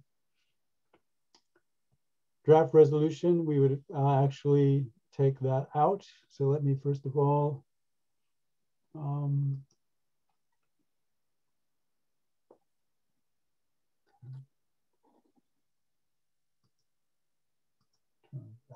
you. Resolution in support of H912, an act relative to forest protection, and H1002, an act to increase protection of wildlife management areas. Do those need quotes? That's a question. I mean, you can put them in. I'm not sure it needs it. Okay, then we won't do it. Resident sponsors, Eleanor Rash. Make sure your names are spelled correctly because the chair is known to misspell things. And Macy Paraso. And the council sponsor is Pat DeAngelis. All right, I've asked my colleagues to look at this in advance. I have done so. I have no changes or concerns, but I need to hear from my colleagues. And the way we work, Macy and Eleanor, is that we solicit, our job is not to discuss the merits, generally speaking, of this, though I think it has excellent merits, but simply to declare it clear, consistent, and actionable. And that is our task. And then we send this on to the council, where the council then votes on it. And at that point, if there is a matter of substance or issue about the merits or demerits, then that's normally where it's discussed. So here we're more concerned essentially that this document be clear, consistent, and actionable. Those are the three criteria that we use. And my colleagues on the committee review it with that in mind. And sometimes they make suggestions. I think you've just seen in painful detail how we work. So I don't think I have to go through that again. Any concerns, questions, edits, issues, typos from committee members for this document? Mandy. I'll start with some edits and then I have some questions. The first Thank you. the first whereas, I think we capitalize Commonwealth. We certainly do. Thank you. The stylistic. That's fine. And any others of that nature? Of that nature, the last whereas, yep. I think we need a because. So whereas our understanding of climate change science moves quickly and we constantly find out new things, many Massachusetts public land use policies are out of date regarding climate change. I thought the because at the beginning, because our understanding of climate change science moves quickly and we constantly find out new things, many Massachusetts land use policies are out of date. Sponsors, what do you think of that? Whereas means because, doesn't it? I'm sorry? Whereas means because, right? Mm-hmm. True. In other words, look at the others. Because trees absorb carbon dioxide, because our understanding, right? So I think Darcy makes a very good point. Yes. Yeah, I think Mandy, it's covered. Okay. It just read weird to me, that's all. Okay, well, let's read it one more time. Whereas our understanding of climate change science moves quickly, comma, and we constantly find out new things, comma, many Massachusetts public land use policies are out of date regarding climate change. Sounds good to me. Okay, that's just me. Okay. Other concerns? Yes, go ahead. So the fourth whereas, this is where I have questions because I did a little bit of changing of stuff. Okay, this is beginning. There are many endangered. There are many endangered, threatened, or species that have earned special concern status in Massachusetts. I reworded that. I'm not sure it needs to be endangered, threatened, or special concern status species because everything's a species. But question the bills themselves. So questions for Eleanor and Macy. In the end, you say the forests are cut down, which will be impacted if forests are cut down. Ordinary plants, animals, and insects will be destroyed as well. The two acts themselves, what are they doing? I just don't know anything about these bills, so I was wondering if you could tell me what what each of these bills' goals are. Well, for one of them, the act to increase protection of wildlife management areas, that one is about adding more nature reserves on Massachusetts public land. Both of these bills are specifically about that. And an act relative to forest protection is a more general, it updates a lot of old policies about our public forests. So that's the idea of them. That's state parks and forests as opposed to wildlife reserves. Okay. And so they're aiming to plant more trees and just better protect those areas? Not to plant more trees, to protect older trees, more. Mm-hmm. They're mainly protecting the forests that we already have. Yeah. A curious thing I learned from Eleanor and Macy was that a lot of our land use laws are over 100 years old. So they really are. Okay. We could even add that into the last whereas instead of just out of date. That would be up to the sponsors. Yeah. So you're suggesting, I'm sorry, the last whereas, you were suggesting what? I just thought if Pat found it fascinating and learned a lot that the out of date is because they're 100 or more years old, that might be worth mentioning in that where. I think that would be worth mentioning. I think that would be good. So let's look at this. Our understanding of climate change science moves quickly and we constantly find out new things. Many Massachusetts public land use policies are over 100 years old. Yeah. And are seriously out of many land use policies regarding climate change are over. Yes. Again, Yeah. well, make sure. Could you say? Many public land use policies are over 100 years old and out of date regarding climate change. Yes. Are over 100 years old and out of date regarding climate change. Go ahead. We don't believe, you can finish. We don't believe the 100 years old thing is accurate. We kind of, but a lot of them are from the era of like World War II. And that's a long time ago. All right. So that's 70, 60. Yeah. So we could say are over 70 or over 60 years old and out of date, or we could just keep your language as you originally had it. So there's no fault with that. So it's really up to the sponsors. I understand you want to be accurate, and your point is that 100 years is actually not accurate.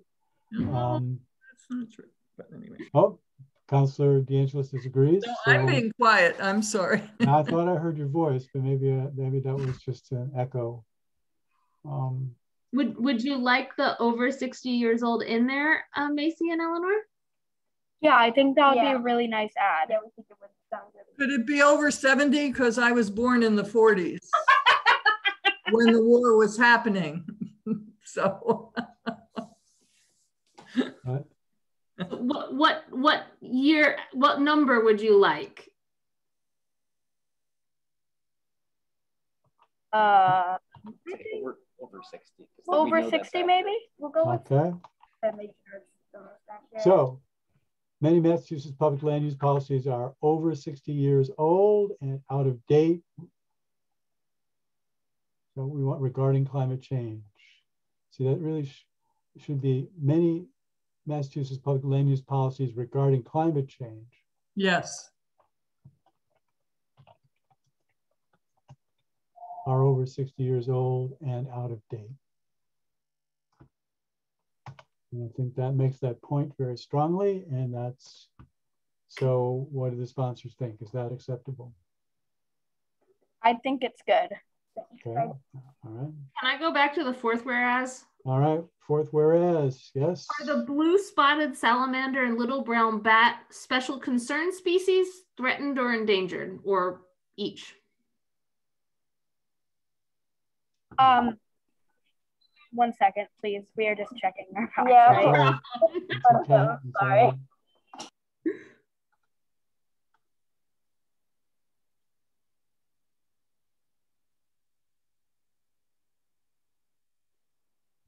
I'm just trying to make sense of this whereas. Yeah, I'm wondering if you could say, whereas there are many endangered or threatened species that have earned special concern status. Well, I think special concern status is a different status completely. Well, surely you're a special concern because you're either endangered or threatened, right? Or is it just because they like the name? No, I think it's like a third tier. So okay, so you're not threatened and you're not endangered, but you're of special concern. Because you're close to threatened. There's probably different policies or different rules, right? So if something's endangered, then probably the laws are more strict. If you're of special concern, maybe they're a little bit more lax, right? So it's okay. So good. This is a question for our sponsors, and it seems the consensus of the expert members of my committee is that these are three different statuses. Yes. Is that your understanding, sponsors? That these are three very distinct categories. We did find out both species are endangered. Okay, all right. Okay. So you could say, whereas there are many different status than endangered. So special concern, a category in addition to threatened and. Yes. Sorry, that sounded like Pat DeAngelis' voice, but I'm sure it wasn't. The question was addressed to the sponsors. Could you repeat the question, please? Sure, I can understand. It's hard sometimes to hear on this committee because voices come from all over the place. The question is whether we have endangered, threatened, and special concern. These are three distinct categories in your understanding. They're both endangered species. No, but they're asking. Are those... This is a different question. I'm sorry, I'm not clear. A different question. They are different categories. Thank you. Good. So each of these three. So that helps us. Could we think about a rewording to read endangered, threatened, or special concern status species? My only concern, I don't mind the language, but you have like the blue-spotted salamander and the little brown bat, which I believe you just told me, but I can't remember, are actually considered endangered, correct? That is correct. So this makes it sound like they're a special concern, and that's not what you want. So I like mentioning them. I think that's a nice touch, but the way it's worded right now, it makes it sound, at least to my ear, like they're belong to the special concern category or status, but in fact, they belong to the endangered status. So could we reorganize it to say there are many special concern, threatened, or endangered species? Yeah, I don't know. Like the...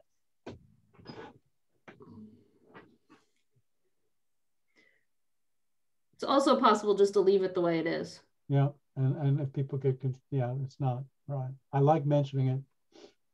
I like the mention. I was just curious which one of the three they were. Right, and the answer is they're the first one. They're the first one.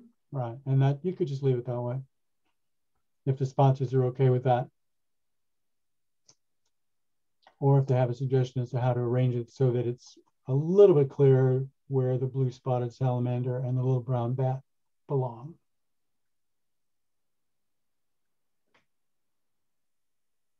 Could they maybe put there are many endangered, threatened, or species that have earned special concern status in Massachusetts, period, of special note, or we don't like putting periods in these, I'm afraid, Sarah, but that's okay. I hear you. I think we're going to leave it the way it is. And if someone reads this and thinks, which category do these two belong in? That would be all for the better. But I think I'm going to leave it unless I hear objection from either my colleagues or from the sponsors. Hearing none, any other concerns, changes, edits, questions for sponsors from my colleagues?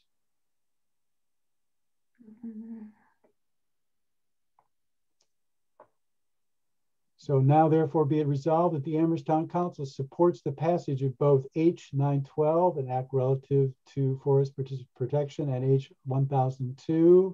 Oh, that H needs a period after it. And the dash needs to come out.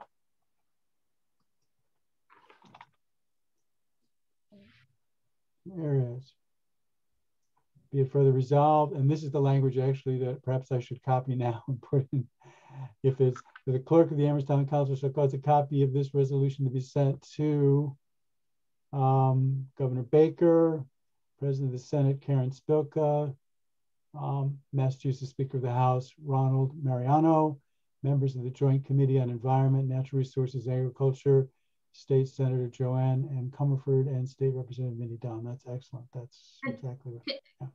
Can our resident sponsors confirm that both bills are in front of that joint committee?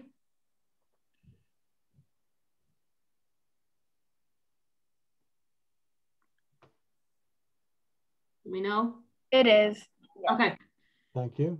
So we've got the entire committees that they're in front of. That's what I wanted to make sure. Good. Okay. So we have before us the resolution as amended with the agreement of the sponsors. Any further concerns, questions from either the sponsors or my colleagues? If not, I'm going to entertain a motion. Wait. I would like to make the motion. Please go ahead. I move we declare the resolution in support of H912, an act relative to forest protection, and H1002, an act to increase protection of wildlife management areas, clear, consistent, and actionable. Is there a second? I second it. Okay, Darcy seconds. I'm going to move immediately to a vote. This time I'm going to start with Mandy. Aye. Pat? Aye. Darcy? Yes. Sarah? Aye. And the chair is an aye. That is unanimous, 5-0. Thank you very much to our patient, very patient sponsors. I'm sorry we didn't get to you as soon as I thought, but I appreciate you staying. Do you have any questions for us? Any further thoughts? I don't think we have any questions. We just want to say thank you for listening to our ideas and reading through all this with us. That's fine. That's our job and it's our pleasure. And this will go to the council, and I will request that the council president reach out to you and to your teacher, letting you know when it will come before the council and inviting you to attend. Our custom has been recently, and I think we're going to continue, even though these are passed on what's called the consent agenda, we nonetheless, fairly early in the meeting, mercifully for you, we bring each of these resolutions or proclamations forward. We have usually the council sponsor, in this case would likely be Pat, would briefly describe it. She wouldn't read the whole thing, but she'd briefly describe it, and she'd probably read the therefore clauses, the resolve clauses. And if you were present in the audience, you certainly don't have to be, but if you're present, she would acknowledge you. That's what we're doing, at least at the moment. So George, I would like to make a suggestion in this instance that the girls describe it and read, and that I not do that. I think that's problematic, Pat, but we'll talk about this elsewhere. And has nothing to do with the young ladies. It has to do with people speaking in town council who are not actually counselors in that kind of setting. So I've talked with Lynn about this, and she agrees with me that it should be the council sponsor who speaks, but that we hopefully can and should acknowledge the sponsors being present. So anyway, that's what we're doing. I mention that Mandy, please. If Eleanor and Macy would like to speak to it at public comment, they're always welcome. Thank you. To it too. So you may come, which comes before we actually vote on it, believe it or not. So the public comment will become before the consent agenda on this. So that we would welcome you speaking to it at that point in time. It's an excellent suggestion, Mandy. And you just simply have to raise your hand when it comes, when you're recognized. Just introduce yourself by name, and then just briefly state that you're excited by or support this, and excited that the council is going to vote on it and express your approval or support of it. So that's probably the best way to do it. That allows you to speak. So I will make sure that you are notified in advance which meeting this will be. I can't promise right now because I don't know. The agenda is already pretty full, but if it is on this coming agenda, I will make sure that you're notified and invite you both to come and speak during public comment. That is at the beginning of the meeting. All right. Okay, thank you. Thank you. Thank you. Thank you. All right, guys. Bye. All right. We still have Juneteenth. Thank you, everyone. Yeah. We've got a time check. We're in big trouble, but I don't know what else I can do. I'm gonna have to stay, and hopefully I can get at least 2 members to stay with me. We do have to declare at least the DAB to be clear. Declare that the pool sufficient so I can begin that process. And we really also have to do the same for FinCom, though in theory we could push FinCom off, but I'd rather not. So we do have to deal with Juneteenth. However, I have not heard from Jen, so I don't know what to do with this. I think is timely. We have to get to it. So can I make a suggestion? Mandy, go ahead. Yeah. Indicated that she wanted that the Juneteenth proclamation needed work. In the past, we've done where Once she does it, it goes to you for review and then directly to the council with the waiver of the rule that GOL needs to see it. I would be hesitant to declare something clear, consistent, and actionable that our community participation officer has said needs reviewed. Okay, I mean, she was told in advance, many days in advance, that this is coming. She was told again today that it's on the committee agenda. So I guess my so I move to just declaring, doing the two committees that we need to declare the pool sufficient. Okay, so we'll leave this to the side, and if it does get to us, we'll use the rule that allows us to do it without formal review. Okay. All right. I'm going to start with DAB, and we need to first we need to declare the pool sufficient. So you have, I sent you, I believe, demographic information on the pool. We have currently, what is it, 18 applicants. Every district except one, unfortunately, one district only has one applicant. And so that's District 4. So despite my best efforts, that one district has only one. But I think at this stage, we really don't have much choice. I don't think we should hold District 4 out. We should just declare the pool sufficient as it exists. But I'm open to thoughts on that. But at the moment, we have, what did I say, 18? And so all the other, excuse me, all the other districts have multiple candidates. In other words, 3 at least, and some have 5. But District 4 only has 1. And we have 1 student. So student doesn't really belong to a district, at least at the moment. Mandy made the point, and I believe she is right, that I had argued that you should tell me where you live so I can put you in either District 1, 2, 3, or 4, or 5. But a student could very well obviously be resident in Amherst for 9 months or 8 months, but their legal residence could be somewhere else. And surely they should not be excluded from this pool. So I only have 1 in that category.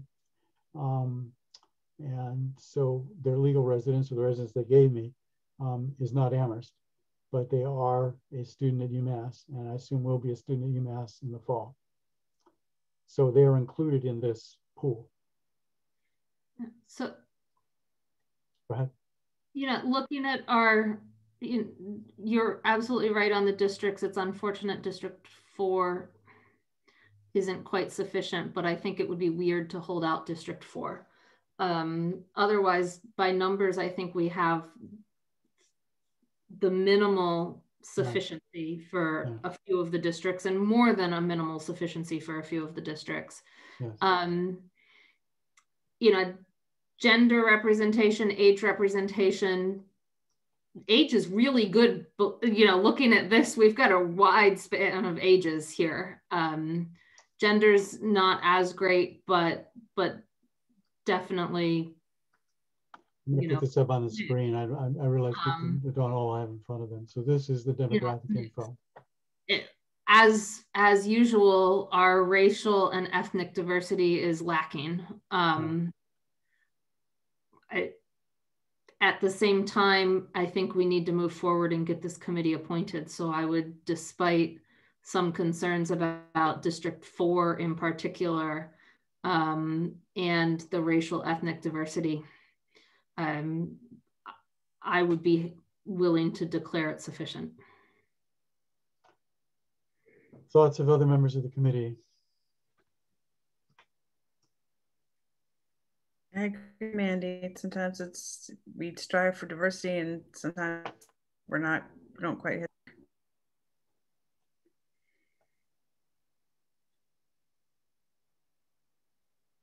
I agree, and I think we should move forward. Okay, so I'm going to then make a motion to declare the pool for the District Advisory Board to be sufficient. Is there a second? I'll second. Okay, the motion's been made and seconded. Any further thoughts or discussions? Now I'm going to move to a vote. I'm going to start this time with Darcy.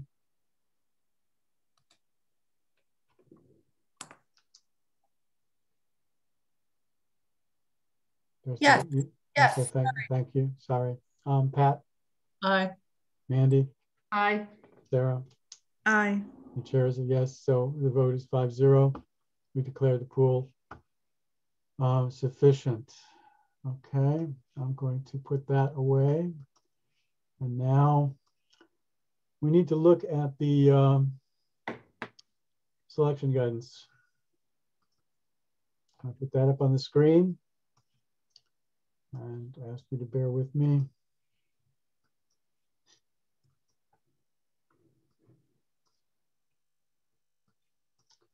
So the current selection guidance that we've adopted reads as follows.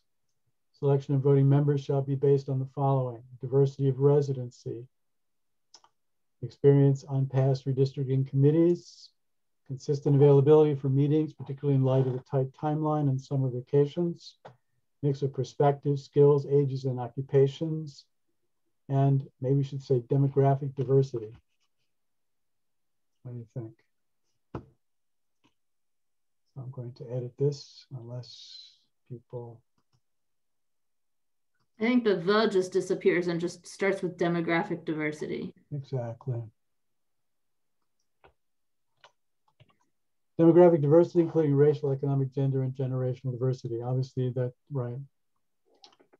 In addition, the chair of GOL or designee shall solicit from the town clerk input as to whether there is any preferred knowledge, expertise, perspectives, or qualifications that the board might require to better assist it in its work. Now, I did do that. I did include the documents I received from Sue Audette, including her email and also a flyer, if you wish to call it that, that was sent to her from the state. And I think I made in my email communication to you simply the observation that you can see that Amherst's approach to this is an outlier. It's my sense is very much an outlier, that the state does not expect this degree of citizen participation. So the flyer specifies things like engineer, and I think that was the only, I don't recall Sue's email in detail right now, but I can bring it up. She really didn't have anything specific to add other than engineering background. And I'm not really, I don't know that that's, we could add it, but and I don't know if anyone has that in front of them, but I did put it in the packet. Sue's contribution was essentially that you know, some of the suggestions from the state were not applicable to this body. For instance, a counselor or government official, and the other recommendations were highly technical.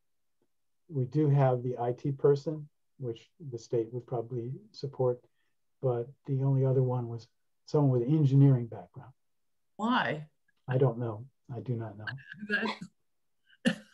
Let's not take that on because we don't, you know, that. Yeah, I think it's, so I would suggest that this just be deleted, and that, because I have to send this to, understand this gets sent to the candidates, to the people who applied. I'm wondering if diversity of residency could be a little bit clearer in the sense of, you know, represents the 5 districts or something. Like that. Diversity of residency essentially means members chosen from all 5 districts. Yeah, change it to 5 the district. Well, but I just, how do we want to phrase residency? it? So, you could just say diversity of district residency. Yeah. Okay. Okay. So I'm okay with deleting the whole paragraph you had highlighted at some point. Yeah, it really is. It doesn't tell them anything, and so I'm going to delete it. And what I'm asking you, when we approve this, if we approve it, this is going to be sent to them along with the SOI document, which we'll look at very briefly in a moment. So experience on past redistricting committees. I think that's legitimate. I don't know that any one of these candidates actually has it. But I guess what this is saying is if you've had experience, and it doesn't necessarily say where, you should mention it. Okay. Availability seems appropriate. The SOI actually asks them to explicitly acknowledge that they're available. Darcy. Yeah, I was going back and forth as to whether to even mention this, but yeah. Generally speaking, it doesn't seem like, it seems like it would be nice to have maybe at least one person who's done this before. But this seems to say that anyone who does have experience would definitely have a preference. So it's fine to leave it, but generally speaking, it feels like, you know, like if you were in before, you're in now. I don't think so, Darcy. I understand it, but we have 1, 2, 3, 4 other criteria that we're using. And I think I could easily say, Smith has done this before and that's really valuable. But when we look, I mean, in most cases, we're probably looking at a pool of 4 or 5 people. We might just see that, and we only can say choose 2. We might, I mean, I think we have enough room here to go either way. I don't read this as saying that if you've done this before, you're in. Right. It certainly is a preference. I think we'd certainly perk up if we had somebody like that, but we'd also look at the other candidates and with these criteria in mind, and we just talk about it. We discuss it. I mean, in the end, we will make a vote. We will vote on each one of these. So the other thing I would say is this at least gives someone, you know, an idea of what to talk about in their statement of interest. You know, and so, hey, if you've been on a redistricting committee at a state level or a local level, tell us, you know, like, let us know what your occupation is and how that might, or, you know, or skills that you have that might help you draw maps, you know, and consider neighborhoods and stuff like that. So I think it's more of a guidance on what to write in your statement of interest. Okay, any other further thoughts? I'd like to vote on this if we can, but again, I don't see, but please raise your hand or speak up if you have other concerns. Not seeing any, I'm going to make a motion to adopt this selection guidance for the District Advisory Board. I'll second. And Mandy seconds. Any further thoughts or discussion? Then I'm going to go to vote. The chair is going to begin this time. The chair votes yes. Mandy? Aye. Sarah? Aye. Pat? Aye. Darcy? Yes. Thank you. Okay, I'm going to save that. And I'm going to put it back where it came from. And now we're going to look at the SOI description, which is in, and I am not making any recommended changes to this, but I want you to look at it briefly and make sure you're, excuse me, okay with it. The other thing I will send them is this description of what we expect of the SOI. It's a bit wordy, I apologize, but this is our boilerplate.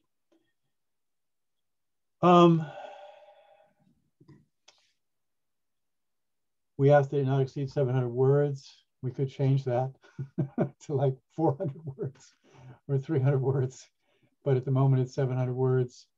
The SOI shall describe why the applicant is interested in serving on the body and the relevant skills and experiences they will bring to the body that align with the adopted selection guidance. Now this is it shall include an explicit acknowledgement of the timeline and their availability. Is that clear enough? Maybe that's a lit, you know, basically just what it's supposed to mean is we're asking them to, we can take this out, but what I felt was we should have everyone acknowledge the timeline that essentially is from July through mid-October and that they're available. Now, if somebody doesn't acknowledge that in their SOI, that doesn't mean we're going to throw them out, but it means I have to reach out to them and confirm it. What do people feel about that? Do they want it in? Do they want it out? In my communications, keep it in. Okay. I think it's fine to keep it in, George, but I wonder if we want to use the word like commitment to the timeline, or instead of just acknowledging it, because Or you just think acknowledging is fine because acknowledging means you got to be there? Right. Acknowledging means I'm aware that this is from mid-July from July through mid-October. It's not a year. It's just those 4 months. And I'm acknowledging that, and I'm saying that I'm available. And I understand that some people may very well not do that. They may just, just forget. And that what we agreed is that I would reach out to them just to confirm that, in your SOI, we asked you to do X, but you didn't. Can you just confirm that? We felt it was important. So that's why it's here.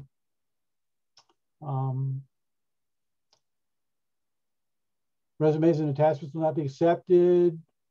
I'll establish a deadline. The deadline I will give you in a moment, but they have like 12 days at least to do this. Unlike FinCom, which we'll get to in a minute, where they'll have 6 days because of the schedule. So they will have ample time to do it, but it is made clear that if they don't, is it stated in here or is it stated, maybe it's not stated in here. It is. Any applicant who does not submit their SOI withdrawn. So, and then it just tells them it's going to be posted, and so they know. And so any thoughts on this, any changes, any concerns? Again, we don't need to vote on this, but I just need to have your consent because I'm going to send this to them along with the other materials. Okay. All right. So no changes were made to that. Let's quickly look at the timeline here. Okay. And then we'll be done with this.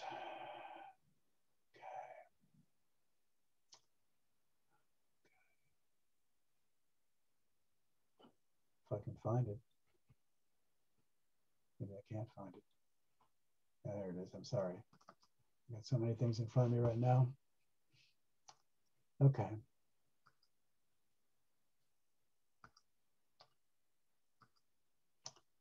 So this is what we're looking at.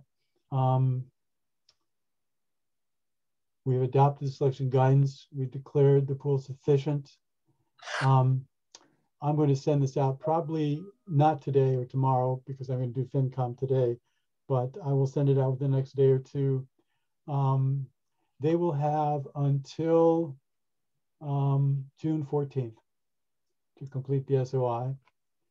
And my understanding is that anyone who, we're not closing applications, so people can still apply. And if they apply, I would simply send them the relevant, including the SOI stuff, and tell them that that's all I'll do. So we could get some more applicants, but the deadline for everybody is the date that the SOI is due, which is June 14th. Okay. I would post the SOIs and CAFs on June 15th. Is that correct? The CAFs also get posted. Is that correct? Mandy, that's right. Okay. CAFs do not get posted to the public packet. They get distributed to counselors. The counselors already have copies of them. Right. So that is a mistake. I post the SOIs. But not the CAFs. And CAFs distributed. Let me see. To counselors. I've made that mistake before. To committee members, I guess is what it is. Well, no, the CAFs go to the council too, right? Yeah, counselors need to see the CAFs. But they already have the CAFs. Well, they often, I think Darcy's made this point that often they don't. I mean, it's understandable. We get so much stuff. Put, for CRC, I put the CAFs in a separate folder in the SharePoint packet just to collect them, but they don't get posted online. So maybe post SOIs and CAFs, well, distributed council, in this case, on SharePoint. What do you think? Again, anyone speak up, but this is partly for me, so I don't just do what I probably would have done, which is just the CAFs. I think actually, Athena caught me, actually. The last time I did this, she said, excuse me, Mr. Chair, but CAFs are not public documents. The SOIs are right? Yeah, that is correct. Yes, SOIs will be made public, and my would be to send them to the counselors as well. So they would be, but Mandy, do you feel that just making them public is sufficient, or do you feel like we should send them to, that's a lot of SOIs coming to everybody's mailbox, but. So it's supposed to, I think, just send the packet notice. I think it's send the packet notice to the town councilors. And then counselors can go and find it and do what they want. In the packet. Thank you. June 23rd, I'd like to have a special meeting just for this. Now, we could do other business if we have time. You've seen how things went today, but this would be the sole agenda item. We would start with it, and if we had time for anything else, we would do it, but this is the only thing we do. We would have to discuss and go through and make a vote and recommendation. Are you open to a June 23rd meeting? I think the answer is yes, but please speak up if not. And then I would cancel June 30 to try and at least, go ahead. Why cancel it? We well, have so much three GOL meetings in a row. So we'd have 3 weeks in a row, and it just seems a bit much. I agree, Darcy, if we have business that, well, for instance, you might make the point appropriately that we're still working on the OCA document. And so you may feel that we should meet on the 30th to devote ourselves to that. So you would like to meet on the 30th. Well, I would like to take, yeah, go ahead. Meetings in order to get through all this stuff, because this is the third meeting. This is the second meeting where we haven't gotten to the OCA appointment process, and it's the third meeting that we've had since starting, and we were going to get done in 2 meetings. So if it is always at the end of the agenda, then we're never going to get to it. Well, hopefully you agree with me today that I had no choice. Oh yeah, no, I get that. I'm sorry, but good. So your point is you would like to meet on the 30th, and that you would like the agenda item to be essentially the OCA process that we're reviewing. Thoughts on that from my colleagues? I'm going to support, unfortunately, meeting on the 30th because it's not just something like that that needs done. CRC is going to be sending at least 2 bylaws, one of which is already ready to come to GOL for its clarity review, which is the moratorium. Another one's going to come in the next 2 weeks, which is the inclusionary zoning. And those have hard deadlines for getting to the council for votes because of state law. So we might need to address some of that during some of these meetings too. All right. So I hear 2 voices already saying they'd like to meet on the 30th. Anyone else? I will survive it, and I see the need for it. Okay, all right. So good. I'm not going to cancel the 30th. We will meet on that date. And okay. Anything else related to this? I think that's, so let me just save that for myself. I'm gonna close that. And now we need to do that. I'm sorry, I apologize to all of you, but we need to do the same for FinCom. This should hopefully go a little bit easier because let's take a look. Let's see. Probably shouldn't speak too soon. Oh. Did I do that right? No, I didn't. Yeah, but can you make it a little bigger? Can you see that? A tad bigger would be helpful. I've read it. But that's all right. Let me see if I can make it bigger. I got to get my dog. I'll be right back. All right. Did we already vote the finance pool sufficient? No, we haven't. Okay. So we have to do that. And thank you, Mandy. That really probably should be done first. The pool now has 6 members in it. We've gotten a couple of people who, when they filled out the council CAF, put all bodies down. So I had no choice but to include them. They've all been contacted. So we have 6 applicants. In theory, we'll have to interview 6 people. We'll talk about that in just a moment, but the pool has 6. It's more than adequate in terms of size. One of them, as you know, is someone seeking reappointment. So I'd like to make the motion that the pool for FinCom is sufficient. I'll second. Thank you, Mandy. I'm going to go to a vote. The chair is a yes. Mandy? Aye. Darcy? Yes. Sarah? Aye. Pat? Aye. Okay, it's unanimous. We declare the pool sufficient. FinCom guidance. This is what we've used in the past. Excuse me, selection guidance. Everyone can see it. Okay. The only concern I have is changing term limits, or should we use the phrase term limits and just say reappointments? Or should we just could we just delete the phrase that those two words completely and just start the paragraph with generally? I think that would be good. Okay, I'm not against that. I want to catch the eye of the reader who may or may not read this. I'm asking them to read it carefully for obvious reasons, but maybe that's, so if we do this, again, sorry. Review. Okay. So what we're suggesting is that. George? Go ahead, Darcy. Is there anything in the materials or the vacancy notice or anything that gives applicants the information that the position in question is that is a reappointment? No, I feel that we really can't, given our policy, we really can't do that.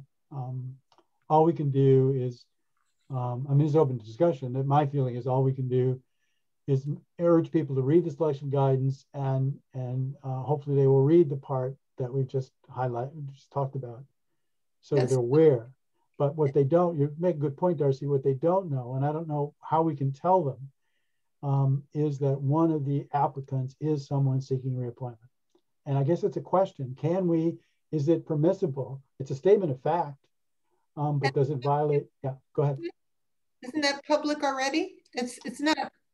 No, it's not, it really isn't. It only becomes public when, we post the SOIs. Applicant names are never made public until SOIs are posted. So until the SOIs are due, there's only a chair who has information that a person who might be seeking reappointment has indicated they might seek reappointment. That doesn't mean they'll actually submit a statement of interest until they do. Our applicant pool's not closed until the due date of the statements of interest. So I think it's inappropriate to say to any applicant who's expressed interest, hey, we know someone else has expressed interest that might be seeking reappointment, but they haven't actually submitted anything yet. So, we can't say they have it or not. Like, it just doesn't seem appropriate to me. But there's only one person whose term is expiring, right? That's correct.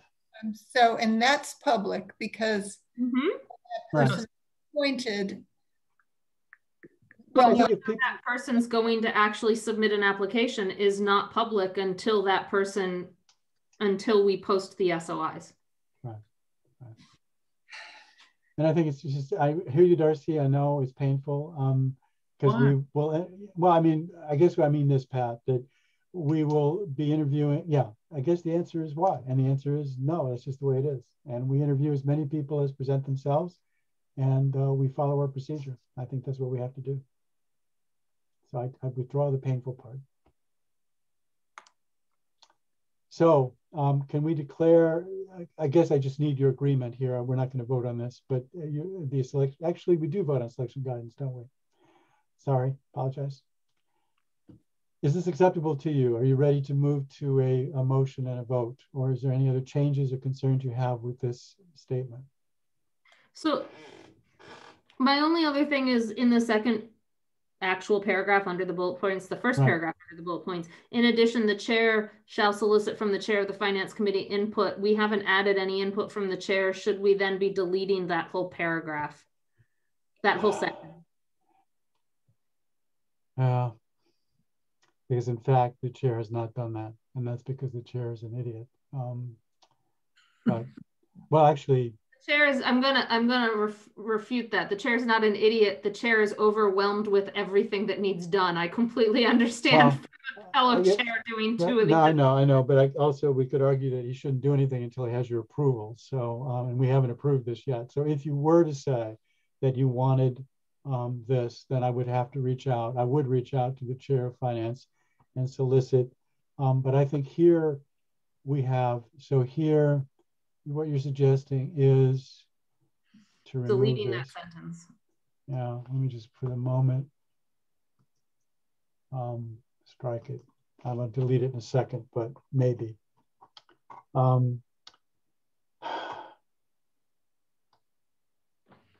Yeah.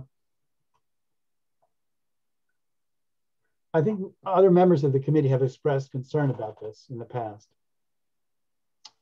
And I think for somewhat valid reason, because the selection guidance is fairly explicit. We're talking about 3 individuals who are non-voting members. So I think the concern that was raised was that why should the chair of this committee have special input, which this would seem to give them. With planning and with zoning, it seems somehow different, but maybe that's, maybe I'm just, splitting hairs. But if we take this out, this would be, this would be the selection guidance going forward until the next time we do this. I don't have a problem with it. Do others have, especially in this context where I don't really have the time to do this, A, and B, what guidance we've given in the past is already captured in this document. And C, in the future going forward, why should the chair of this committee be given special, input beyond what's already been given? So I'm going to delete it.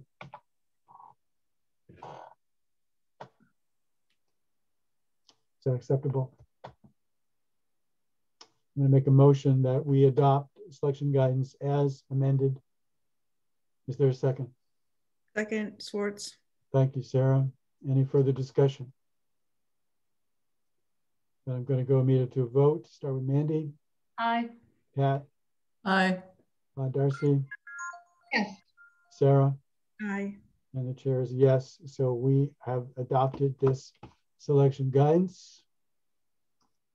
And I'm going to put it away.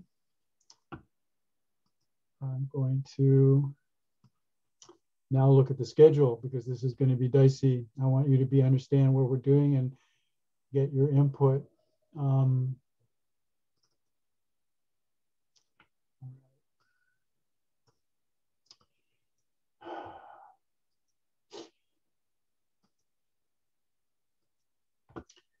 So this is the schedule as it stands. Come on. Okay. Can you see it all? We have voted on selection guidance. We have determined the pool is sufficient. My plan is, and I need your approval, my plan is to send this out later today. We include selection guidance and instructions how to complete the SOI. The deadline would actually be June 8th. I'm doing that because I'm giving them basically 6 days. From today until Tuesday, June 8th. So the deadline would be June 8th. After that, no one will be considered because on the 9th, I have to post the SOIs and distribute. Let me get this right. Remember it. Try to do this again.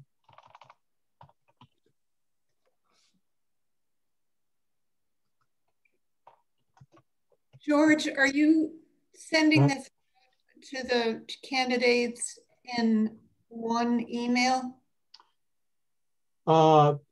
Each one gets a separate email.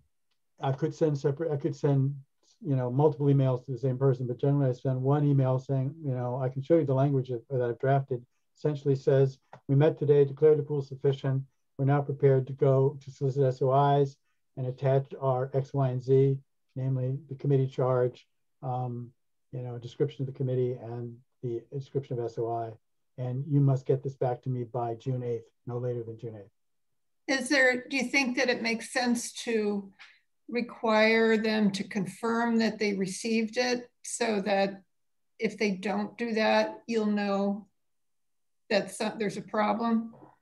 I'm just, Well, the problem being that, the only problem, in other words, that they just don't get the email at all. In other words, right. I send, and they just, so I could put in this, I don't have it right now, but I could have a sentence which says, please confirm that you have received this, something to that effect. That seems like it would be good. Plus a really good topic line for both this and the DAB, to right. Either all caps or something. No, I understand, right. Especially for this one because the timeline is tight. And so another option, instead of just confirming receipt of the email, is ask them to confirm their availability for at least for finance, their availability for interviews on June 9th, or that they'll decline to be interviewed, something like that. Yeah, that is in the document as the draft email. And so I guess, Darcy, that would be the other way to deal with this. I do tell them that we're actually doing the interviews on the 16th, right? So, and it's during this again, I need your approval as a committee, but I'm hoping that we will do them during our regular committee meeting, and that the 16th meeting will be devoted probably exclusively to FinCom. I don't see how we can get around that. So 16th would be FinCom. We'd have 6 interviews. Could be more if anyone else gets in under the deadline. I hope not, but at the moment, it could be 6, depending on if people fill out the SOI or not. It's possible that someone reading the selection guidance and doing their due diligence would say, oh, but if whatever. So we have potentially 6 interviews, 15 minutes each, and then a discussion and vote after that on the 16th. And the 16th is the soonest we can do it because I can only post the SOIs on the 9th. And so I guess to answer your question, Darcy, the thought would be, I would say, we do interviews. They will be done on Zoom. They will be done on the 16th during our regular council, during our regular meeting. Please notify me well, actually, I just tell them that. Mandy? The state of emergency ends June 15th, and if Governor Baker's emergency legislation to extend the waiver of the open meeting laws does not pass, we have to do them in person. So I would not guarantee. I think you need to talk to Lynn and Paul about how you notice this meeting that's supposed to be up well in advance without knowing whether we have to or not. I don't know what to do with that. I mean, I hear you. I'm going to have to do that. I think you need to talk to Paul. Yeah. Okay. I mean, I don't know what he can tell me, except. I mean, I would just do meetings in person if people can attend in person, because then you don't have to worry about legislation getting passed or not. Because if you notice it for Zoom and the legislation doesn't pass, we move to in person. Yeah, and I think this is the other thing we need to consider. I don't have a problem with that. We could just make it in person.